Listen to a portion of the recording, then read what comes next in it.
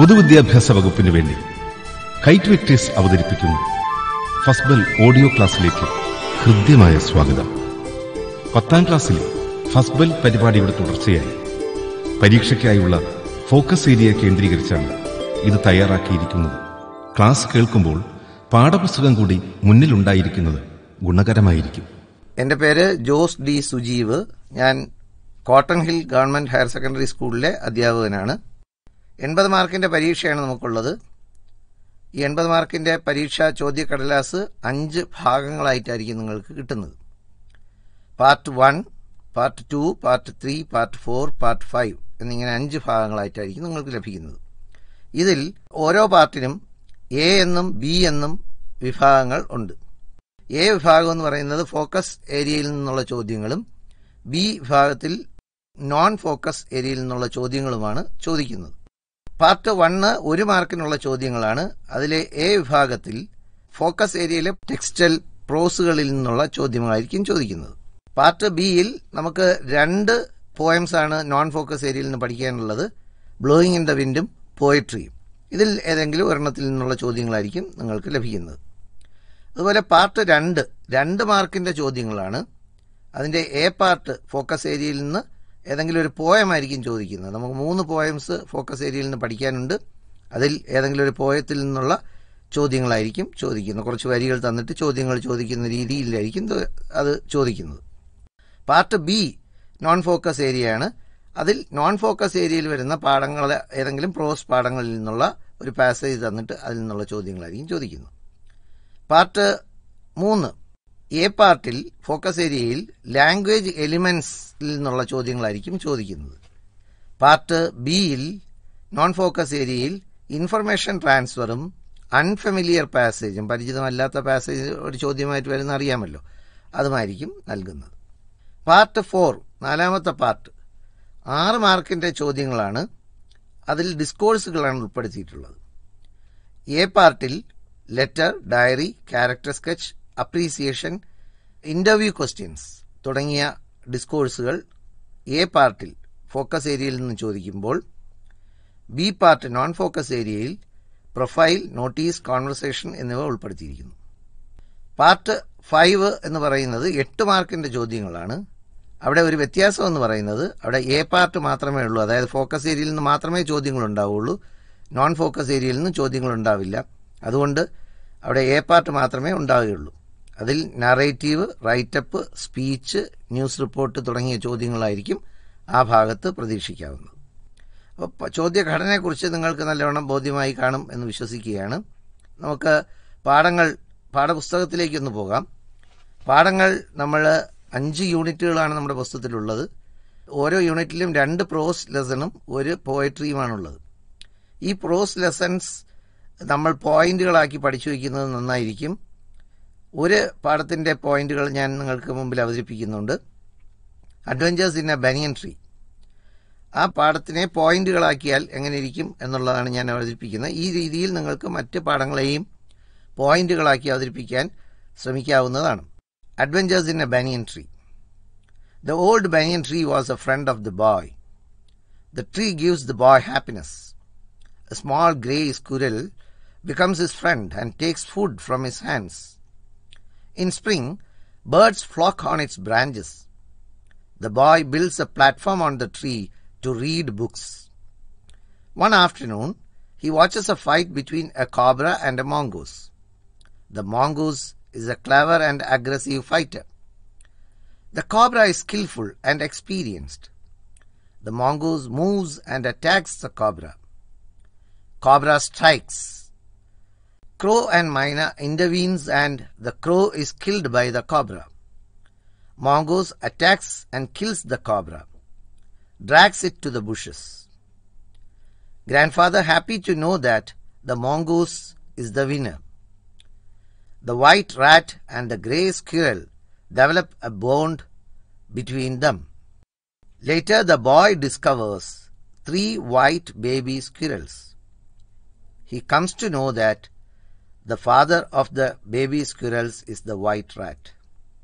നമ്മുടെ പാഠപുസ്തകത്തിലുള്ള ഒരു വലിയ പാഠമാണ്. 3-4 പേജിലായിട്ട് കിടക്കുന്ന പാഠത്തെ നമുക്കിതുപോലെ പോയിന്റുകളാക്കി വെച്ചാൽ കുട്ടികൾക്ക് അത് എളുപ്പം മനസ്സിൽ വയ്ക്കാനും അതോടൊപ്പം തന്നെ പരീക്ഷയിൽ ഏത് തരം ചോദ്യങ്ങൾ വന്നാലും ഡിസ്കോഴ്സ് ലെവൽ ചോദ്യങ്ങൾക്കും എല്ലാം ഉത്തരം എഴുതാൻ ഈ പോയിന്റുകൾ നിങ്ങളെ സഹായിക്കും. ഇനി നമുക്ക് ചോദ്യഘടനയിലേക്ക് പോകാം. സാധാരണ ടെക്സ്റ്റിൽ നിന്നും നമുക്കറിയാം പ്രധാനമായും ടെക്സ്റ്റൽ പാസേജസിൽ നിന്നുള്ള ചോദ്യങ്ങളും ടെക്സ്റ്റൽ പോയംസിൽ നിന്നുള്ള ചോദ്യങ്ങളുമാണ് പരീക്ഷയ്ക്ക് വരുന്നത്. ടെക്സ്റ്റൽ പാസേജിൽ നിന്ന് ഉള്ള ചോദ്യം സാധാരണ വരുന്നത് ഒരു പഠിച്ച പാഠഭാഗത്തിലെ ഫോക്കസ് ഏരിയ ആണെങ്കിൽ focus area, non focus area ആണെങ്കിൽ അത്, പഠിച്ച പാഠഭാഗത്തിലെ ഏതെങ്കിലും ഒരു പാഠത്തിൽ നിന്നും കുറച്ച് ഒരു പാസേജ്, ഒരു പാരഗ്രാഫോ 2 പാരഗ്രാഫോ നിങ്ങൾക്ക് നൽകും. അത് വായിച്ച് നോക്കിയതിന് ശേഷം അതിൻ്റെ താഴെ നൽകിയിട്ടുള്ള ചോദ്യങ്ങൾക്ക് ഉത്തരം എഴുതുക എന്നതാണ് അവിടെ നമ്മുടെ ജോലി.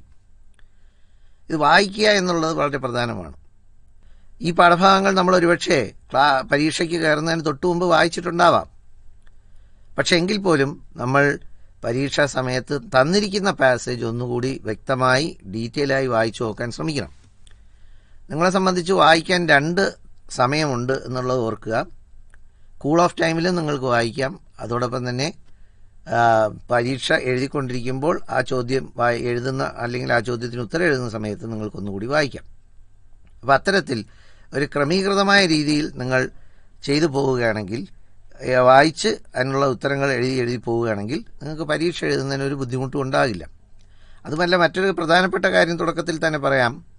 ചോദ്യം കൃത്യമായി വായിച്ച് മനസ്സിലാക്കാൻ കഴിയുന്ന കുട്ടിക്ക് 60% മാർക്ക് അവർക്ക് ഈസി ആയിട്ട് നേടാൻ കഴിയുമെന്നുള്ളതാണ്. അതുകൊണ്ട് കുട്ടികൾക്ക് ചോദ്യം നല്ല ഭംഗിയായി വായിച്ചു നോക്കാനുള്ള പരിശീലനമാണ് സ്വായത്തമാക്കേണ്ടത്. നോക്കൂ, the best investment I ever മെയ്ഡിൽ നിന്നൊരു പാസേജാണ് ഉദാഹരണമായി ഞാനിവിടെ നിങ്ങൾക്ക് നൽകുന്നത്. I was A young doctor at the time and had set up a practice in a working class district of London. On a foggy November night, towards 1 o'clock, I was awakened by a loud banging on the door. Hurriedly, I threw on some clothes and went downstairs. It was a sergeant of police in dripping helmet and cape, mistily outlined on the doorstep. A suicide case, he told abruptly, in the lodgings around the corner. I had better come at once. So ഇതാണ് നമുക്ക് നൽകിയിട്ടുള്ള passage. ഇനി നമുക്ക് ചോദ്യങ്ങളിലേക്ക് പോവാം. Who is the I referred to in the passage? I എന്ന് പറയുന്ന ആരെയാണ്? Who knocked at the doctor's door one night?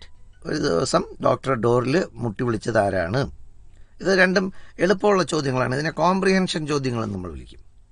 എന്നാൽ മൂന്നാമത്തെ ചോദ്യം നോക്കൂ. Why was the doctor awakened by the sergeant? എന്തിനാണ് സർജന്റ് ഡോക്ടറെ ഉണർത്തിയത്? അത് നമുക്ക് കോംപ്രിഹെൻഷൻ ചോദ്യമല്ല, അതൊരു ഇൻഫറൻഷ്യൽ ക്വസ്റ്റ്യൻ ആണ്. ഇത്തരം ഇൻഫറൻഷ്യൽ ക്വസ്റ്റ്യൻസിന് ഉത്തരം എഴുതുമ്പോൾ നമ്മൾ സൂക്ഷിച്ചു വേണം എഴുതാൻ. കാരണം വരിയെടുത്ത് എഴുതി വയ്ക്കാൻ പറ്റില്ല, കോപ്പി അടിച്ച് വയ്ക്കാൻ പറ്റില്ല. എന്തിനാണ് ഉണർത്തിയത് എന്ന ചോദ്യത്തിന് ഒരു ആള് സൂയിസൈഡ് ചെയ്യാൻ അറ്റംപ്റ്റഡ് ടു കമ്മിറ്റ് സൂയിസൈഡ്. അപ്പോൾ ഈ വാണ്ടഡ് ടു ബി സേവ്ഡ്, അയാളെ രക്ഷിക്കാൻ വേണ്ടിയാണ് ഡോക്ടറെ വിളിച്ചുണർത്തിയത് എന്ന ഉത്തരം എഴുതുകയാണ് വേണ്ടത്. അടുത്ത മറ്റൊരു ചോദ്യ മാതൃക നോക്കൂ. Pick out the word from the passage that means to hit to make A loud noise. To hit to make A loud noise എന്നർത്ഥം വരുന്നൊരു വാക്ക് ഈ പാസേജിലുണ്ട്. അത് ഏതാണെന്ന് കണ്ടുപിടിക്കൂ എന്നാണ് പറയുന്നത്. അത് ബാങ്ക് എന്ന വേർഡാണ്. BANG, bank. I had better come at once. Who said this to whom? I had better come at once. ഞാൻ പെട്ടെന്ന് എന്ന് ചെല്ലണം എന്ന് പറഞ്ഞത് ആരാണ്? Who said this to whom? The doctor said to the sergeant. അപ്പോൾ അത്തരത്തിൽ ഉത്തരം എഴുതാൻ നമുക്ക് കഴിയണം. അടുത്തത് പോയത്തിൽ നിന്നുള്ള ചോദ്യങ്ങളാണ്. നമുക്കറിയാം 3 ഫോക്കസ് ഏരിയ പോയംസും 2 നോൺ ഫോക്കസ് പോയംസും നമുക്കുണ്ട്. ആ പോയത്തിൽ നിന്നുള്ള ചോദ്യങ്ങൾക്ക് 1-2 സ്റ്റാൻസ അല്ലെങ്കിൽ കുറച്ച് വരികൾ നമുക്ക് തന്നിരിക്കും. ആ വരികളെ ബന്ധപ്പെടുത്തിയുള്ള ചോദ്യങ്ങൾ അതിൻ്റെ താഴെ തന്നിരിക്കും. അതിന് ഉത്തരം എഴുതുക എന്നുള്ളതാണ് നമ്മുടെ ജോലി. വരികൾ ശ്രദ്ധാപൂർവം വായിച്ചു നോക്കി ഉത്തരം എഴുതാൻ നമ്മൾ കഴിയും. The ballad of father Gilligan എന്ന പോയത്തിൽ നിന്നുള്ള ഒരു ഉദാഹരണമാണ് ഞാൻ നിങ്ങളുടെ മുമ്പിൽ ഇപ്പോൾ അവതരിപ്പിക്കാൻ ഉദ്ദേശിക്കുന്നത്. The old priest Peter Gilligan was weary night and day, for half his flock were in their beds or under greensward's lay. Once, while he nodded in a chair at the moot hour of eve, another poor man sent for him, and he began to grieve. നോക്കൂ, ഈ വരികൾ തന്നിരുന്നാൽ നമുക്കറിയാം ഇതിനകത്ത് നിന്ന് rhyming words, rhyme scheme, അല്ലെങ്കിൽ alliteration, images, ഇങ്ങനെയുള്ള ചോദ്യങ്ങൾ ഉൾപ്പെടെയുള്ള ചോദ്യങ്ങൾ ചോദിക്കാം.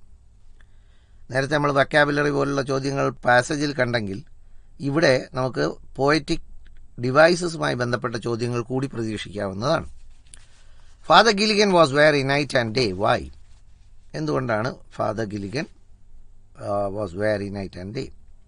What phrase does he use to talk about the people in his parish? യഥാർത്ഥത്തിൽ അതൊരു വൊക്കാബുലറി ബേസ്ഡ് ക്വസ്റ്റ്യൻ പോലെയാണ്. എന്ത് വാക്കുപയോഗിച്ചാണ് അദ്ദേഹം അവിടുത്തെ ജനങ്ങളെ വിളിച്ചത്, അല്ലെങ്കിൽ ജനങ്ങളെ പറയാൻ വേണ്ടി ഉപയോഗിച്ച വാക്ക് ഏതാണ്? ഫ്ലോക്ക് എന്ന വാക്കാണ് അവിടെ ഉപയോഗിച്ചത്. When did the poor man send for him? Pick out A set of rhyming words. അത് എ സെറ്റാണോ 2 സെറ്റ്സ് ആണോ എന്നൊക്കെ നിങ്ങൾ ചോദ്യം വളരെ വ്യക്തമായി നോക്കി ഉത്തരം എഴുതാൻ ശ്രമിക്കണം. അപ്പോൾ ഇത്തരത്തിൽ പോയത്തിൽ നിന്നുള്ള ചോദ്യങ്ങൾ വരും. അതും ഇത് നമുക്കൊരു ഗ്രിഡ് പോലെ ചെയ്ത് പഠിക്കുകയാണെങ്കിൽ നന്നായിരിക്കും. നിങ്ങളൊരു പേപ്പർ എടുത്തിട്ട് ഒരു പേപ്പറിനെ തിരിച്ചു വയ്ക്കുക, ലാൻഡ്സ്കേപ്പ് മോഡലിൽ വെച്ചിട്ട് 8 കോളം വരയ്ക്കുക. ഒന്നാമത്തെ കോളത്തിൽ പോയത്തിൻ്റെ പേര്, രണ്ടാമത്തെ കോളത്തിൽ പോയറ്റിൻ്റെ പേര്, മൂന്നാമത്തേനകത്ത് അതിൻ്റെ theme of the poem, 4 rhyming words, 5 rhyme scheme, മറ്റൊന്ന് alliteration, images, figures of speech. ഇങ്ങനെ 8 കോളങ്ങളാക്കി വെച്ചാൽ നമുക്ക് വേണമെങ്കിൽ ഒന്നാമത്തെ പോയത്തെക്കുറിച്ച് ഞാൻ ഒന്ന് പറയാം. ഒന്നാമത്തെ poem lines written in early spring. പോയറ്റിൻ്റെ പേര് വില്യം വേർഡ്സ്വർത്ത്. തീം എന്താണ്? Prices the glory of nature, അല്ലെങ്കിൽ man's cruelty towards nature. Rhyming words, ഏതെങ്കിലും കുറച്ച് റൈമിംഗ് വേർഡ്സ് നമുക്ക് അവിടെ കുറിച്ച് ചോദിക്കാം. റൈം സ്കീം എ ബി എന്നുള്ളതാണ് rhyme scheme. Figures of speech, അതിൽ പ്രധാനമായിട്ടും വരുന്നത് എൻ്റെ തുടക്കം തന്നെ ഐ ഹേർഡ് 1000 ബ്ലെൻഡഡ് നോട്ട്സ്. ഞാൻ 1000 ബ്ലെൻഡഡ് നോട്ട്സ്, മ്യൂസിക്കൽ നോട്ട്സ് കേട്ടു എന്ന് പറയുന്നതിൽ ഹൈപ്പർബലയാണ്. ഹൈപ്പർബലി എന്നുള്ള ആ ഫിഗർ ഓഫ് സ്പീച്ച് അവിടെ ഉണ്ട്. പേഴ്സോണിഫിക്കേഷൻ ഉണ്ട്. നേച്ചറിനെ പലപ്പോഴും എന്താക്കി മാറ്റുന്നു? മനുഷ്യൻ്റെ സ്വഭാവമുള്ളവരാക്കി മാറ്റുന്നത്. ആലിറ്ററേഷൻ, ഒരേ സൗണ്ട് തന്നെ, ഒരേ അക്ഷരം തന്നെ ഒരു വരിയിലുള്ള പല വാക്കുകളുടെ തുടക്കത്തിൽ വന്നാൽ what man has made of man, what man has made of man, man man made മാൻ എന്നൊക്കെ പറയുന്ന വാക്കുകൾ ഇങ്ങനെ ആവർത്തിച്ചു വരുന്നത് ഞാൻ അലിറ്ററേഷൻ എന്ന് പറയുന്നു. അതെഴുതാം. അതുപോലെ തന്നെ ഇമേജസ്, ഗ്രോവ്, അത് ഒരു ഇമേജാണ്. നോട്ട്സ്, അത് ഓഡിറ്ററി ഇമേജാണ്. ഗ്രോവ് എന്നുള്ള വിഷ്വൽ ഇമേജ് ആണെങ്കിൽ നോട്ട്സ് എന്നുള്ളത് ഓഡിറ്ററി ഇമേജാണ്. അപ്പോൾ ഇത്തരത്തിലുള്ള ഒരു ചാർട്ട് പോലെ ഇതുപോലെ 5 പോയത്തിൻ്റെ എഴുതി വയ്ക്കാമെങ്കിൽ നിങ്ങൾക്ക് 5 എണ്ണം എഴുതിയില്ലെങ്കിലും ഫോക്കസ് ഏരിയയിലുള്ള 3 പോയത്തിൻ്റെയും അതുപോലെ തയ്യാറാക്കി വയ്ക്കാമെങ്കിൽ നിങ്ങൾക്ക് ഇതുമായി ബന്ധപ്പെട്ട മറ്റൊരു ചോദ്യമായ നിങ്ങൾക്ക് ഇതുപോലെ ഒരു ചാർട്ട് തയ്യാറാക്കി വെച്ചിരുന്നാൽ നിങ്ങൾക്ക് ഒരു പോയത്തിൻ്റെ അപ്രീസിയേഷൻ എഴുതാൻ വളരെ ഈസി ആയിരിക്കും. അപ്പോൾ അപ്രീസിയേഷൻ ഓഫ് ദ പോയം എങ്ങനെ എഴുതണം എന്നുള്ളതിനെക്കുറിച്ചാണ് നമ്മൾ തുടർന്ന് പറയുന്നത്. അപ്രീസിയേഷൻ ഓഫ് ദ പോയം എഴുതാൻ ആദ്യം നമ്മൾ 2 പാരഗ്രാഫ് പോലെ നമുക്ക് എഴുതാം. ഒരു പേജ് മാക്സിമം വരാവുന്ന രീതിയിലുള്ളൊരു സാധനമാണ് നമ്മൾ അപ്രീസിയേഷനായിട്ട് എഴുതേണ്ടത്. അതിലാദ്യം തന്നെ നമുക്ക് പോയത്തിൻ്റെ പേരെഴുതാം. These lines are taken from the poem lines written in early spring. ഇത് ചോദ്യത്തിൽ തന്നെ ഉണ്ടാവും. കാരണം ചോദ്യത്തിനോടൊപ്പം read the following lines from the poem lines written in early spring എന്നുണ്ടാവും. അപ്പോൾ പോയത്തിൻ്റെ പേര് കാണാപിടിക്കേണ്ട കാര്യമില്ല. പക്ഷേ നമ്മൾ കാണാപിടിക്കേണ്ട മറ്റൊരു പേരാണ് പോയറ്റിൻ്റെ പേര്. അപ്പോൾ അത് നമ്മൾ എഴുതണം. This poem is written by William Wordsworth. അതിനെ തുടർന്ന് അതിൻ്റെ തീം എഴുതണം. It is A ലെമൻറ്റിങ് about the nature, man's cruelty to nature. വേണമെങ്കിൽ ചില പോയംസിന്, ഇപ്പോൾ lines written in early spring, the ballad of father Gilligan, അങ്ങനെയുള്ള പോയംസിന് വേണമെങ്കിൽ നമുക്ക് ലൈൻ സ്ട്രക്ചർ എഴുതാം. 4 വരി വീതമാണ് അതിനകത്തുള്ളത്. അതുകൊണ്ട് the poem has 4 line structure എന്ന് വേണമെങ്കിൽ നമുക്ക് എഴുതാം.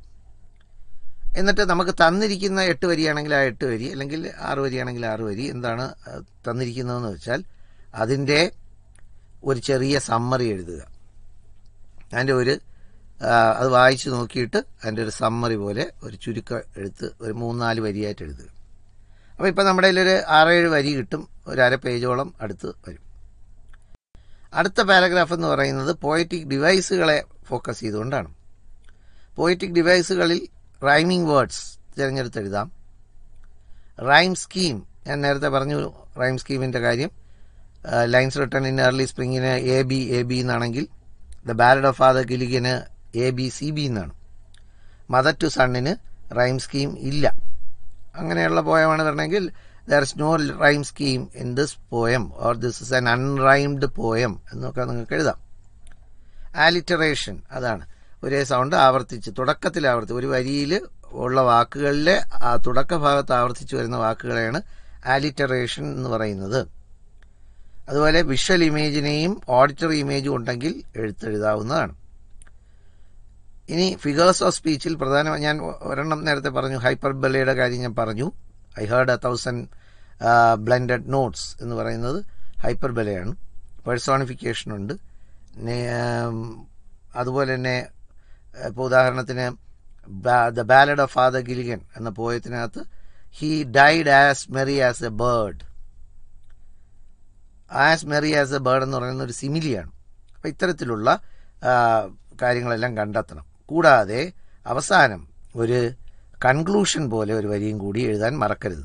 I enjoyed this poem very much, I liked this poem very much because it had so many rhyming words, അല്ലെ because the poet അപ്ഹോൾഡ്സ് the hope in this poem എന്നൊക്കെ പറയുന്ന രീതിയിൽ ഒരു സാധനം കൂടി എഴുതി വേണം അവസാനിപ്പിക്കാൻ. അപ്പോൾ ഇത്രയും കാര്യങ്ങളാണ് അപ്രീസിയേഷനെ സംബന്ധിച്ച് ഓർത്തിരിക്കേണ്ടത്. ഇപ്പോൾ നിങ്ങൾ കേട്ടുകൊണ്ടിരിക്കുന്നത് കൈറ്റ് വിക്ടേഴ്സ് തയ്യാറാക്കിയ 10ാം ക്ലാസിന്റെ ഫോക്കസ് ഏരിയ കേന്ദ്രീകരിച്ചുള്ള ഫസ്റ്റ് ബെൽ ഓഡിയോ ക്ലാസ്. നമുക്ക് ഇനി ലാംഗ്വേജ് എലിമെന്റ്സിനെ പരിചയപ്പെടാം. പ്രധാനമായിട്ടും നമുക്ക് അറിയാം, നമ്മുടെ പരീക്ഷകൾക്ക് സാധാരണ ചോദിക്കുന്ന ഒരു ലാംഗ്വേജ് എലിമെന്റ്സ് എന്ന് പറയുന്നത് phrasal verbs, editing, close type questions, dialogue completion, അതുപോലെ തന്നെ noun phrase in the subject position, അല്ലെങ്കിൽ സെന്റൻസ് പാറ്റേൺ തുടങ്ങിയ ചോദ്യങ്ങളൊക്കെയാണ് പരീക്ഷയ്ക്ക് ചോദിക്കുന്നത്, വേർഡ് പിരമിഡ് പോലുള്ള. അപ്പോൾ അതിൽ ഓരോന്നും എങ്ങനെയാണെന്ന് നമുക്കൊന്ന് പരിചയപ്പെടാം. നമുക്ക് ആദ്യം ഫ്രേസൽ വെർബ്സ് തന്നെ എടുക്കാം. ഫ്രേസൽ വെർബ്സ് എന്ന് പറയുമ്പോൾ നമുക്കൊരു പാസേജ് പോലെ തന്നിരിക്കും. അതിനകത്ത് 4 മാർക്കിൻ്റെ ചോദ്യങ്ങളായിട്ടാണ് ഇത് വരുന്നത്. ഞാൻ നേരത്തെ പറഞ്ഞു പാർട്ട് 3 4 മാർക്കിൻ്റെ ചോദ്യങ്ങളാണ്.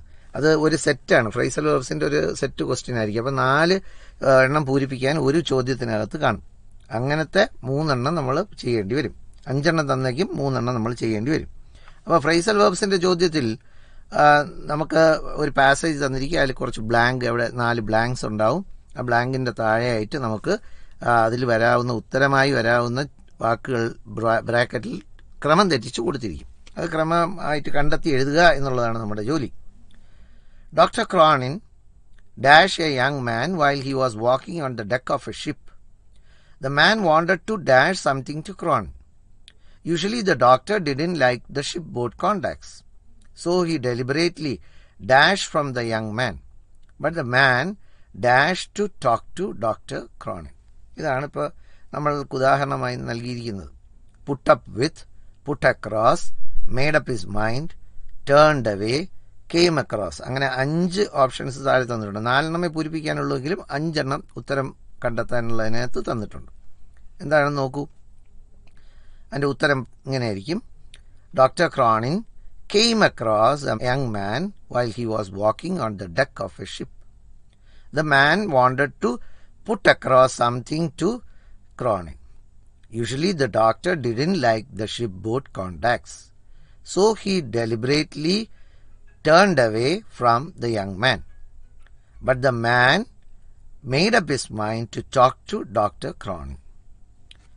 ഇത് ഉത്തരം ആണെന്ന് തോന്നുന്ന, ഉത്തരം വരാൻ സാധ്യതയുള്ളതെന്ന് തോന്നുന്ന ആ വാക്കുകൾ എടുത്ത്, ആ ഫ്രേസൽ വെർബ്സ് എടുത്ത് നമ്മൾ പൂരിപ്പിക്കാനുള്ളിടത്ത് വച്ച് നോക്കിയിട്ട് ഒറ്റ സ്ട്രെച്ചിൽ വായിച്ചു നോക്കിയാൽ, ജർക്കില്ലാതെ വായിക്കാൻ കഴിഞ്ഞാൽ, ഇംഗ്ലീഷ് ഒരു ഫ്ലുവൻറ്റ് ലാംഗ്വേജ് ആണ്, ജർക്കില്ലാതെ വായിക്കാൻ കഴിഞ്ഞാൽ, അതായത് തട്ടും തടസ്സമൊന്നും ഇല്ലാതെ നമുക്ക് വായിക്കാൻ കഴിഞ്ഞാൽ അതിനർത്ഥം നമ്മുടെ ഉത്തരം ശരിയാണ് എന്ന് നമുക്ക് ഊഹിക്കാവുന്നതാണ്. രണ്ടാമത്തെ ഒരു മേഖല എന്ന് പറയുന്നത് ഡയലോഗ് കംപ്ലീഷനാണ്. ഡയലോഗ് കംപ്ലീഷനിൽ നമുക്ക് ശ്രദ്ധിക്കേണ്ട കുറച്ച് കാര്യങ്ങളുണ്ട്. ഡയലോഗ് കംപ്ലീഷനിൽ കുറച്ച് ചോദ്യങ്ങൾ അതിനകത്ത് എംബഡഡ് ആവാം. അതായത് ഒരു ചോദ്യത്തിനകത്ത് 4 ഓപ്ഷൻസ് ഞാൻ പറഞ്ഞല്ലോ ഉണ്ടാവും. ആ നാലെണ്ണം എന്ന് പറയുന്നത് 4 തരം ചോദ്യങ്ങൾ തന്നെ ആയിരിക്കും. ഒന്ന്, ക്വസ്റ്റ്യൻ ടാഗ് എഴുതാനുണ്ടാവാം, ടാഗ് ക്വസ്റ്റ്യൻ എഴുതാനുണ്ടാവാം. മറ്റൊന്ന്, ഫ്രെയിമിംഗ് ക്വസ്റ്റ്യൻസിന് സാധ്യത ഉണ്ടാവാം, ഫ്രെയിമിംഗ് ക്വസ്റ്റ്യൻസ്. അല്ലെങ്കിൽ ഇഫ് ക്ലോസിനുള്ള സാധ്യത ഉണ്ടാവാം. അപ്പോൾ അങ്ങനെ പല മേഖലകളിൽ നിന്നുള്ള ചോദ്യങ്ങൾ ഒന്നിപ്പിക്കാൻ പറ്റുന്ന ഒരു മേഖലയാണ് ഡയലോഗ് കംപ്ലീഷൻ എന്നുള്ള ചോദ്യം. ഒരു ഉദാഹരണം ഞാൻ സൂചിപ്പിക്കാം. റേയും തോററ്റും തമ്മിലുള്ള സംഭാഷണമാണ്. Ray: hello mister തോററ്റ്, you are the ring master.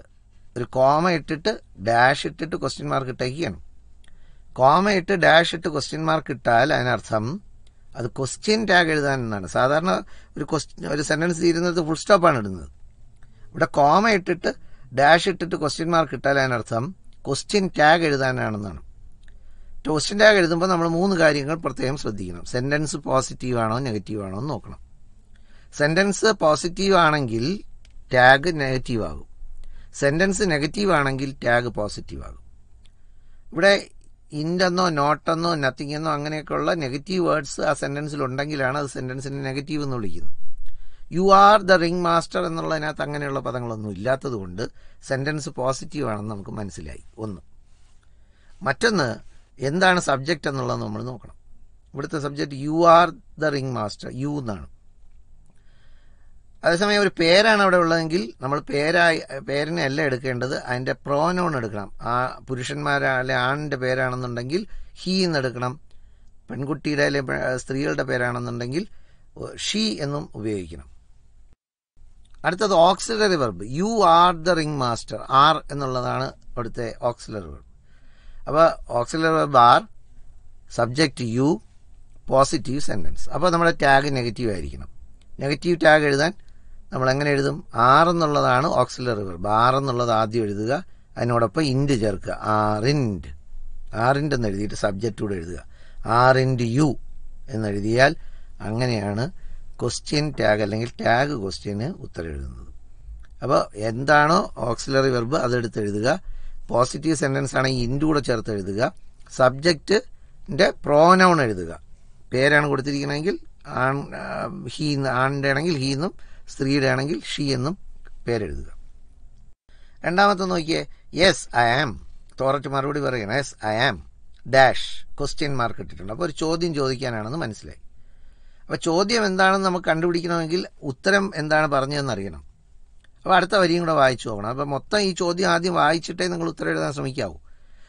Cool off ടൈമിൽ മൊത്തം ചോദ്യം വായിച്ചു നോക്കാനൊരു അവസരമുണ്ട്. I want A tiger four A scene in my film. അപ്പോൾ എനിക്ക് ടൈഗറിനെ വേണമെന്നാണ്. അപ്പോൾ വാട്ട് ഡു യു വാണ്ട് എന്നായിരിക്കാം ചോദിച്ചത്, അല്ലെ how can I help you എന്നായിരിക്കാം ചോദിച്ചത്. അപ്പോൾ അത്തരത്തിലുള്ള ചോദ്യങ്ങളാണ് വരുന്നത്. വീണ്ടും പറയണം, if you help me get A tiger dash ഇട്ടേക്കാണ്. ഇവിടെ if you help me, help എന്ന് പറയുന്നത് പ്രസന്റ് ടെൻസിലാണെന്ന് നമുക്ക് മനസ്സിലാകും. പ്രസന്റ് ടെൻസിലാണെങ്കിൽ മെയിൻ ക്ലോസ് വില്ല് ചേർത്ത് എഴുതണം. If you help me get A tiger I will shoot the film. ഇങ്ങനെ എഴുതുന്നതിനെയാണ്. പ്രസന്റ് ടെൻസിലാണെങ്കിൽ വിൽ ചേർത്ത് എഴുതണം. ഒരു സാധാരണ ഉദാഹരണം പറയാം. If it rains we will stop the play. If it rained we would stop the play. അപ്പോൾ പാസ്റ്റ് ടെൻസിൽ റെയിൻസ് പ്രസന്റ് ടെൻസ്, അപ്പോൾ നമ്മൾ വില്ല് ചേർത്ത് എഴുതി. റെയിൻഡ് എന്ന് വന്നപ്പോൾ പാസ്റ്റ് ടെൻസ് ആയതുകൊണ്ട് വുഡ് ചേർത്ത് എഴുതണം. If it had rained past perfect tense. Past perfect tense വരികയാണെങ്കിൽ വുഡ് ഹാവ് സ്റ്റോപ്ഡ് എന്ന് പറഞ്ഞാൽ would have plus past participle form of the verb ഉപയോഗിച്ച് എഴുതണം. ഇത് മനസ്സിൽ വെച്ചേക്കണം, ഈ 3 ആശയങ്ങൾ. If close present ടെൻസിലാണെങ്കിൽ main clause will ചേർത്ത് എഴുതണം. If close past ടെൻസിലാണെങ്കിൽ main clause would ചേർത്ത് എഴുതണം. If close past perfect ടെൻസിലാണെങ്കിൽ would have plus past participle form എഴുതണം. ഇത് മനസ്സിൽ വെച്ചേക്കണം. പരീക്ഷയ്ക്കും എല്ലാ പരീക്ഷകൾക്കും ഇഫ് ക്ലോസ് ചോദിക്കുന്നൊരു രീതിയുണ്ട്, അതുകൊണ്ട് മറന്നു പോകരുത്. അപ്പോൾ പ്രധാനമായിട്ടും ഇതിനകത്ത് പറയാനുള്ളത് question, framing questions, short questions അല്ലെങ്കിൽ tag questions plus if close, അത് 3ഉം ഇവിടെ ശ്രദ്ധിക്കപ്പെടേണ്ടതാണ്. മൂന്നാമത്തെ ഒരു ഐറ്റമാണ് എഡിറ്റിംഗ് എ പാസേജ്. ഒരു പാസേജ് നമുക്ക് തന്നിരിക്കും, അത് എഡിറ്റ് ചെയ്യണം. അതിനകത്തുള്ള തെറ്റുകൾ ബോൾഡ് അക്ഷരത്തിലോ അടിവരയിട്ടോ തന്നിരിക്കും. അപ്പോൾ നമുക്ക് അതുകൊണ്ട് തെറ്റെവിടെയാണുള്ളതെന്ന് കണ്ടുപിടിക്കാൻ നടക്കേണ്ട ആവശ്യമില്ല. പക്ഷേ നമ്മൾ ആ തെറ്റിനെ കറക്റ്റ് ചെയ്യുകയാണ് ചെയ്യേണ്ടത്. ഇതിനെല്ലാം ഉള്ള എളുപ്പവഴി ഞാൻ തുടക്കം മുതലേ പറയുന്നതാണ്. ഇതിനുള്ള എല്ലാത്തിനും ഒരു എളുപ്പവഴി എന്ന് പറയുന്നത് ചോദ്യം ഒരിക്കലും നിർത്തി വായിക്കരുത്. ചോദ്യം പൂർണ്ണമായും വായിക്കണം. ഇപ്പോൾ ഈ തെറ്റുള്ള എഡിറ്റിങ്ങിനുള്ള പാസേജ് തന്നിട്ടുള്ളതിൽ തെറ്റ് കാണുന്നിടത്ത് കൊണ്ട് നിർത്തരുത്. ആ പാസേജ് മൊത്തം ആദ്യം ഫുള്ളായിട്ട് തന്നെ വായിച്ചു നോക്കണം. ഇനി തെറ്റ് നമ്മൾ എന്താണ് തെറ്റെന്ന് നമ്മൾ മനസ്സിലാക്കിയിട്ട് ആ തെറ്റ് മാർക്ക് ചെയ്തിട്ടുണ്ടല്ലോ, അതിൻ്റെ ശരി നമ്മൾ അവിടെ എഴുതി വയ്ക്കണം, അല്ലെങ്കിൽ നോക്കി വയ്ക്കണം. എന്നിട്ട് അത് ചേർത്ത് വായിച്ച് ഒറ്റ വായന വായിച്ചു നോക്കുമ്പോൾ ജർക്കില്ലാതെ വായിക്കാൻ കഴിയുമെങ്കിൽ നമ്മുടെ ഉത്തരം ഏറെക്കുറെ ശരിയാണെന്ന് നമുക്ക് അനുമാനിക്കാം. ഒച്ചാൽ is a Malayalam film directed by Jayaraj. It is a adaptation of the short story Vanga by Anton Chekhov. It's the first movie in India, B2, shown online on the same day of its theatrical release. അപ്പോൾ ഇതിൽ 4 തെറ്റുകൾ അടയാളപ്പെടുത്തിയിട്ടുണ്ട്. ഒന്ന് directs എന്നുള്ളതാണ്, ഒന്ന് A adaptation A എന്നുള്ളതാണ്, അടുത്ത B2 എന്നാണ്, release എന്നാണ് സ്പെല്ലിംഗ് കിടക്കുന്നത്, RELIES. തെറ്റുകൾ ടെൻസിലുള്ള തെറ്റുണ്ടാവാം, ക്രമം വേർഡ് ക്രമം തെറ്റിച്ചു കൊടുക്കുന്നതിലുണ്ടാവാം, സ്പെല്ലിങ്ങിലുള്ള തെറ്റുണ്ടാവാം. ഇത്തരം തെറ്റുകളാണ് നമുക്ക് സാധാരണ പരീക്ഷയ്ക്ക് ചോദിക്കുന്നത്. അപ്പോൾ അത് വെച്ചിട്ട് വേണം നമ്മൾ ശ്രദ്ധിച്ചത് നോക്കാൻ. ഇതിൻ്റെ ഒന്നാമത്തെ സെൻറ്റൻസ് നമുക്കൊന്നുകൂടെ നോക്കാം. ഒറ്റാൽ is A Malayalam film directs by Jayaraj എന്നാണോ പറയേണ്ടത്? ഡയറക്റ്റഡ് ബൈ ജയരാജ് എന്നുള്ളതാണ് ശരി. ഇറ്റ് ഈസ് എ അഡാപ്റ്റേഷൻ എന്നാണ് കൊടുത്തിരിക്കുന്നത്, തെറ്റാണ്. എയിൽ അടിയിൽ വരയിട്ടിട്ടുണ്ട്, അതുകൊണ്ട് നമുക്കറിയാം അത് തെറ്റാണെന്ന് തന്നെ. എ അല്ല ഇവിടെ വരേണ്ടത്, an അഡാപ്റ്റേഷനാണ്. It is an adaptation of the short story Vanga by Anton Chekhov. It is the first movie in India, B2 എന്നാണ് കൊടുത്തിരിക്കുന്നത്. അത് വേർഡ് ഓർഡറിലുള്ള തെറ്റാണ്, വാക്കുകൾ തിരിച്ചിട്ടേക്കുകയാണ്. To be shown online on the same day of its theatrical release എന്നാണ് കൊടുത്തിരിക്കുന്നത്. RELIES എന്നാണ് കൊടുത്തിരിക്കുന്നത്. RELEASE release എന്നുള്ളതാണ് ശരിയായ സ്പെല്ലിംഗ്. അപ്പോൾ ഇത്തരത്തിലുള്ള ചോദ്യങ്ങൾ ആ ഭാഗത്ത് പ്രതീക്ഷിക്കാം. അടുത്ത വിഭാഗത്തിലേക്ക് നമുക്ക് പോകാം. ക്ലോസ് ടൈപ്പ് ക്വസ്റ്റ്യൻസ് ആണ്. ക്ലോസ് ടൈപ്പ് ക്വസ്റ്റ്യൻസിനകത്ത് പ്രധാനമായും പ്രിപ്പോസിഷൻസ്, അതോടൊപ്പം തന്നെ ആർട്ടിക്കിൾസ്, കൺജങ്ഷൻസ് എന്നിവ ഉൾപ്പെടുത്തി എഴുതാനുള്ള ചോദ്യമായിട്ടാണ് അത് വരുന്നത്. ഒരു സാമ്പിൾ ക്വസ്റ്റ്യൻ ഞാനിവിടെ വായിക്കാം. In the spring when the banian tree was full dash small red fix birds of all kinds would flock dash it's branches the red bottomed Bulbul cheerful and greedy, gossiping rosy pastors and parrots and crows, squabbling dash each other all dash time. 4 കോളങ്ങൾ അല്ലെങ്കിൽ 4 ഡാഷുകൾ പൂരിപ്പിക്കാനുണ്ട്. Missing words ആണ്. അതിന് അവിടെ bracket കൊടുത്തിരിക്കുന്ന and, the, of, with, into എന്നുള്ള വാക്കുകൾ കൊടുത്തിട്ടുണ്ട്. 4 എണ്ണമാണ് പൂരിപ്പിക്കാനുള്ളതെങ്കിലും 5 വാക്കുകൾ അവിടെ കൊടുത്തിട്ടുണ്ട്. നോക്കാം. ഉത്തരം ഇങ്ങനെയാണ് വരേണ്ടത്. In the spring when the banyan tree was full of small red figs birds of all kinds would flock in to its branches the red bottom Bulbul cheerful and greedy gossiping Rossi pastors and parrots and cross സ്ക്വാബ്ലിംഗ് with each other all the time. അപ്പോൾ ഇങ്ങനെയാണ് അതിൻ്റെ ഉത്തരം കണ്ടെത്തേണ്ടത്. അപ്പോൾ അതും നമുക്ക് ടെക്സ്റ്റുമായി relate ചെയ്ത് തന്നെയാണ് തന്നിരിക്കുന്നത്. അത്തരത്തിലുള്ള ഭാഗങ്ങളായിരിക്കാം പരീക്ഷയ്ക്ക് വരുന്നത്.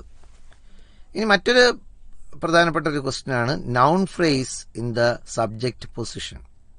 അപ്പോൾ സബ്ജക്റ്റ് പൊസിഷനിലുള്ള നൗൺ ഫ്രേസിനെ കണ്ടെത്തുക എന്നുള്ളതാണ്. നൗൺ ഫ്രേസ് എന്ന് പറഞ്ഞാൽ നൗൺ ഉൾപ്പെടുന്ന ഫ്രേസാണ്. അതിൻ്റെ സബ്ജക്റ്റ് പൊസിഷനിലുള്ളത് കണ്ടെത്തണം, തുടക്കത്തിലുള്ളത് കണ്ടെത്തണം. അപ്പോൾ അതിന് ഒരു 4 സെൻറ്റൻസുകൾ നിങ്ങൾക്ക് തന്നിട്ടുണ്ടാവും. അതിൽ എങ്ങനെയാണത് കണ്ടെത്തുന്നതെന്ന് പറഞ്ഞുതരാം. ആദ്യത്തെ സെൻറ്റൻസ് വായിക്കാം.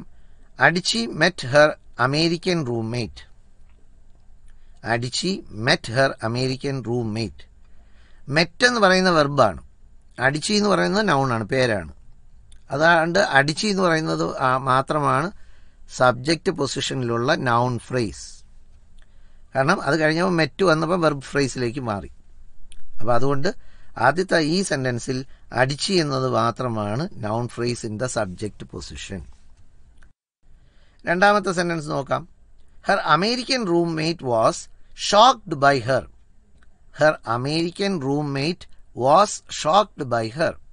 എവിടെയാണ് വെർബ് തുടങ്ങുന്നത് അല്ലെങ്കിൽ ഓക്സിലറി വെർബ് തുടങ്ങുന്നത് നോക്കൂ. വാസ് എന്നതാണ് ഓക്സിലറി വെർബ്. അവിടം വരെ അത് നൗൺ ഫ്രേസ് ആണ്. അപ്പോൾ ഹെർ അമേരിക്കൻ റൂംമേറ്റ് എന്നുള്ളതാണ് എന്ത്, അതിൻ്റെ നൗൺ ഫ്രേസ് ആ സെന്റൻസിൽ. മൂന്നാമത്തെ സെന്റൻസ് നോക്കൂ. All her classmates looked at her whenever Africa was referred to. All her classmates looked at her. Looked എന്നുള്ളത് വെർബാണ്. അപ്പോൾ ഓൾ ഹെർ ക്ലാസ്മേറ്റ്സ് എന്നുള്ളതാണ് അവിടുത്തെ noun phrase. The single story about Africa which we believe is true may not be the only story. ഇവിടെ ഒരു പ്രത്യേകത നിങ്ങൾ ശ്രദ്ധിക്കണം. The single story about Africa which we believe is true may not be the only story. ഇവിടെ which we believe is true എന്നുള്ളതിനകത്തൊരു verb ഉണ്ടെങ്കിൽ അത് relative close ആയതുകൊണ്ട് അതും കൂടി നൗൺ ഫ്രേസിനകത്താണ് വരുന്നത്. അപ്പോൾ ഇങ്ങനെയാണ് എൻ്റെ ഉത്തരം. The single story about Africa which we believe is true എന്ന് പറയുന്നത് വരെ നൗൺ ഫ്രേസ് ആണ്. May not be the only story, അതാണ് വെർബ് ഫ്രേസ് ആയിട്ട് വരുന്നത്. അപ്പോൾ ഇത്തരത്തിൽ 4 സെന്റൻസുകൾ നിങ്ങൾക്ക് തരും. അത് കണ്ടെത്തുക എന്നുള്ളതാണ് പ്രധാനപ്പെട്ട ഒരു ജോലി. ഇനി അവസാനമായ ഒരു ഐറ്റത്തിലേക്ക് കൂടെ പോവുകയാണ്. വേർഡ് പിരമിഡാണ്. വേർഡ് പിരമിഡിൽ നമ്മൾക്കറിയാം അവിടെയും നൗൺ ഫ്രേസിനെ വിപുലീകരിച്ച് എഴുതുകയാണ്. അതിനോടൊപ്പം വെർബ് ഫ്രേസോ പ്രിപ്പോസിഷണൽ ഫ്രേസോ ഒക്കെ ചേർത്ത് നമുക്ക് എഴുതാൻ കഴിയും. ഉദാഹരണത്തിന് ഗേൾസ് എന്നതൊരു നൗൺ ഫ്രേസ് ആണ്. നമുക്കതിനെ രണ്ടാമത്തെ വരിയായിട്ട് ദ ഗേൾസ് എന്ന് എഴുതാം. അപ്പോൾ ഡിറ്റർമിനർ പ്ലസ് നൗൺ ഫ്രേസ് ആയി. നൗൺ ഫ്രേസ് മൊത്തത്തിൽ നൗൺ ഫ്രേസ് എന്ന് തന്നെ വിളിക്കുന്നത്. The girls in the class എന്ന് പറയുമ്പോൾ determiner, noun phrase, prepositional phrase, അത് മൂന്നും കൂടെ ചേരുമ്പോഴും എന്ത് തന്നെയാണ്, നൗൺ ഫ്രേസ് തന്നെയാണ്. The girls in the class who study well. The girls in the class who study well എന്നുള്ള റിലേറ്റീവ് ക്ലോസ് ആണ്. അതും കൂടെ ചേർന്നുമ്പോഴും അത് നൗൺ ഫ്രേസ് തന്നെയാണ്. ഓക്കെ, നൗൺ ഫ്രേസ് തന്നെ ആവണോ നിർബന്ധമില്ല. The girls in the class who study well are playing in the ground എന്നെഴുതിയാൽ അതൊരു pyramid പോലെ ഇരിക്കും, ഒരു ത്രികോണം പോലെ ഇരിക്കും. അപ്പോൾ അങ്ങനെ എഴുതുന്നതിനാണ് വേർഡ് പിരമിഡ് എന്ന് പറയുന്നത്. ഇപ്പോൾ നിങ്ങൾ കേട്ടുകൊണ്ടിരിക്കുന്നത് കൈറ്റ് വിക്ടേഴ്സ് തയ്യാറാക്കിയ 10ാം ക്ലാസിന്റെ ഫോക്കസ് ഏരിയ കേന്ദ്രീകരിച്ചുള്ള First Bell audio class. I am Anwar, working as teacher in English at Government Vocational Higher Secondary School, Vidura. Hope every one of you is preparing well for your examination. ഈ ഒരു ക്ലാസ്സിൽ നമ്മൾ discuss ചെയ്യുന്നത് question പേപ്പറിന്റെ part 4ലും part 5ലും വരുന്ന discourses ആണ്. Part 4ൽ നമുക്കറിയാം 6 മാർക്കിന്റെ ഡിസ്കോഴ്സസ് ആണ് ഉൾപ്പെടുത്തിയിരിക്കുന്നത്.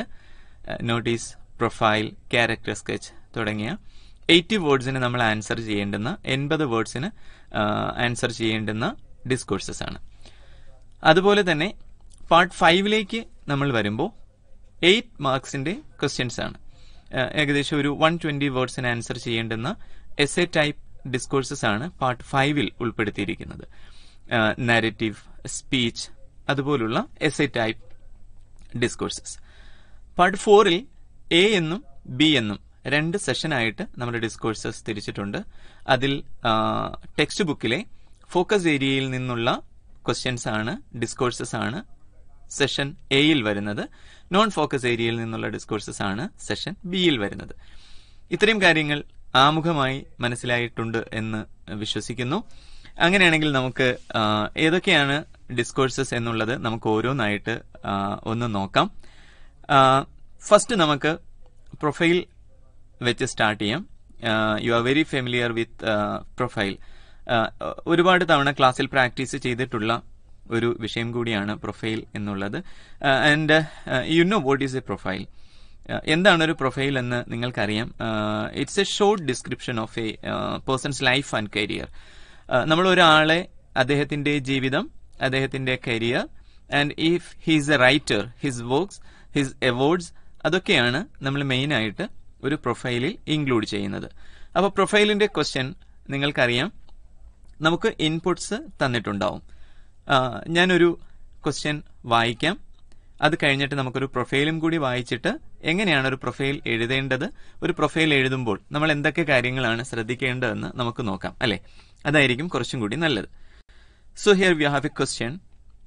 Prepare A short profile of Bob Dylan using the hints given below. താഴെ നമുക്ക് ഹിൻസ് തന്നിട്ടുണ്ടാവും. ആ തന്നിരിക്കുന്ന ഹിൻസ് നിങ്ങൾ കൃത്യമായിട്ട് വായിച്ചിട്ട് വേണം ആ പ്രൊഫൈലിലേക്ക് കടക്കുന്നതിന് വേണ്ടി. ഹിൻസ് ഏതൊക്കെയാണെന്ന് നമുക്ക് നോക്കാം. Bone May 24th, 1941, America. So his date of birth and place of birth is given. Known as American singer, songwriter, artist, writer. ഈ മേഖലകളിലൊക്കെയാണ് അദ്ദേഹം അറിയപ്പെടുന്നത്. Notable works. So we will read the notable works of Bob Dylan. Blowing in the Wind, The Times They Are A-Changing. So ഈ works ആണ് notable works എന്നുള്ള ഒരു ഹിൻസിൽ നമുക്ക് തന്നിരിക്കുന്നത്. Awards and owners, അതുപോലെ ക്വസ്റ്റ്യനിലുള്ള വേറൊരു ഹിന്റ് ആണ് അവാർഡ്സും ഓണേഴ്സും. അദ്ദേഹത്തിന് കിട്ടിയിരിക്കുന്ന awards Grammy award, academy and golden globe award, Nobel prize four literature. So these are the hints given in the question paper. അപ്പൊ നമ്മൾ ഇനിയൊരു ഈ ഹിൻസിനെ ഡെവലപ്പ് ചെയ്തിട്ട് നമുക്കൊരു പ്രൊഫൈലാണ് എഴുതേണ്ടത്. എങ്ങനെയാണ് ഒരു പ്രൊഫൈൽ ഈ ഹിൻസ് ഡെവലപ്പ് ചെയ്ത് നിങ്ങളുടെ തന്നെ ഒരു കൂട്ടുകാരൻ എഴുതിയിരിക്കുന്നത് എന്ന് നമുക്ക് ആദ്യം ഒന്ന് കേൾക്കാം. Bob Dylan was born on May 24th, 1941 in America. So ആദ്യത്തെ ബോൺ എന്ന ഹിൻഡിൽ തന്നിട്ടുള്ള പോയിന്റിനെ നമ്മളിവിടെ ഡെവലപ്പ് ചെയ്തിട്ട് ഒരു സെന്റൻസ് ആക്കിയിട്ടുണ്ട്. He was known as an American singer, song writer, artist and writer. So here we have expanded the second hint. His notable works include blowing in the wind and the times they are A-changing. Third പോയിന്റും നമ്മൾ include ചെയ്തിട്ടുണ്ട്. And we have one more hint. നമ്മുടെ ചോദ്യത്തിൽ നമുക്ക് ഒരു ഹിന്റും കൂടി ഉണ്ടായിരുന്നു. It's about the awards and owners that he received. He one awards like Grammy award, academy and golden globe award. He also one the Nobel prize four literature. ഇങ്ങനെ പ്രോപ്പറായിട്ട് pronounce നമ്മൾ use ചെയ്തിട്ടുണ്ട്. അതുപോലെ തന്നെ ലിങ്കേഴ്സ് നമുക്ക് കൃത്യമായിട്ട് use ചെയ്യാം ഒരു പ്രൊഫൈൽ എഴുതുമ്പോൾ. ഇനി ഒരു പ്രൊഫൈൽ നമ്മൾ കേട്ടല്ലോ. എന്തൊക്കെയാണ് ഒരു പ്രൊഫൈൽ എഴുതുമ്പോൾ പ്രധാനമായും നമ്മൾ ശ്രദ്ധിക്കേണ്ടത് എന്ന് നമുക്ക് നോക്കാം. So we have to begin A profile with a title. Title എന്ന് പറയുന്നത് you can use the name of the person. ആരുടെ പേരാണോ തന്നിരിക്കുന്നത് ആ പേര് തന്നെയാണ് നമ്മൾ ടൈറ്റിലായിട്ട് എഴുതുന്നത്. So here it is Bob Dylan. അതുകൊണ്ട് നമ്മൾ ബോബ് ഡിലൻ എന്നുള്ളത് ടൈറ്റിലാക്കി വെച്ചു. So you can start the profile also with the same name. Bob Dylan was born. ആ ബോബ് ഡിലൻ എന്നുള്ള പേര് വെച്ചിട്ട് തന്നെ നിങ്ങൾക്ക് സ്റ്റാർട്ട് ചെയ്യാം. അതിനുശേഷം you can use pronounce like he or she. If she is A lady or A woman you can use pronounce like she, her, just like that. ഇനി പ്രധാനപ്പെട്ട ഒരു കാര്യം നമ്മളൊരു പ്രൊഫൈൽ എഴുതുമ്പോൾ ശ്രദ്ധിക്കേണ്ടത്, അതൊരു ചെറിയൊരു കമ്പോസിഷൻ ആണ്, അല്ല ഒരു ഡിസ്കോഴ്സ് ആണെന്ന് നമുക്കറിയാം. എന്നാലും പ്രൊഫൈലിൽ നമ്മൾ കുറെ അധികം പ്രിപ്പോസിഷൻസ് യൂസ് ചെയ്യേണ്ടുന്ന അവസരങ്ങൾ പ്രൊഫൈലിൽ വരുന്നുണ്ട്. ഫോർ എക്സാമ്പിൾ നമ്മൾ ഡേ, അതുപോലെ തന്നെ ഡേറ്റ്. ഇപ്പോൾ 24th or 25th, Thursday, Monday, ഇങ്ങനെയുള്ള ഡേയ്സ്, അതുപോലെ തന്നെ ഡേറ്റ് എഴുതുന്നതിന് മുമ്പ് നമ്മൾ യൂസ് ചെയ്യേണ്ടുന്ന പ്രിപ്പോസിഷൻ എന്ന് പറയുന്നത് ഓൺ ആണ്. യു നോ ദാറ്റ്, നിങ്ങൾക്ക് അറിയാവുന്നതാണ്. എന്നാലും I just remind it once again. അതുപോലെ തന്നെ മന്ത്സ്, ഇയർ, ഇതിനു മുമ്പ് നമ്മൾ യൂസ് ചെയ്യുന്നത് ഇൻ എന്ന പ്രിപ്പോസിഷൻ ആണ്. In March, in December, in 1941, in 2020. അങ്ങനെ ഇയേഴ്സിനും മന്തിനും മുമ്പ് ഇൻ എന്ന പ്രിപ്പോസിഷൻ യൂസ് ചെയ്യാൻ വേണ്ടി ശ്രദ്ധിക്കുക. അതുപോലെ തന്നെ ബിഗ് സിറ്റീസ്, അതുപോലെ തന്നെ countries, in India, in New York. അങ്ങനെ ബിഗ് സിറ്റീസിനും രാജ്യങ്ങളുടെ പേരിനു മുമ്പും we can use in. In എന്ന പ്രിപ്പോസിഷൻ ആണ് നമ്മൾ യൂസ് ചെയ്യേണ്ടത്. അതുപോലെ തന്നെ സ്മോൾ ടൗൺസ് ആൻഡ് വില്ലേജസ്, അതിനു മുമ്പ് അത്തരം പ്ലേസ് നെയിമിന് മുമ്പ് നമുക്ക് അറ്റ് എന്ന പ്രിപ്പോസിഷൻ യൂസ് ചെയ്യാം. At Palayam, at east fort.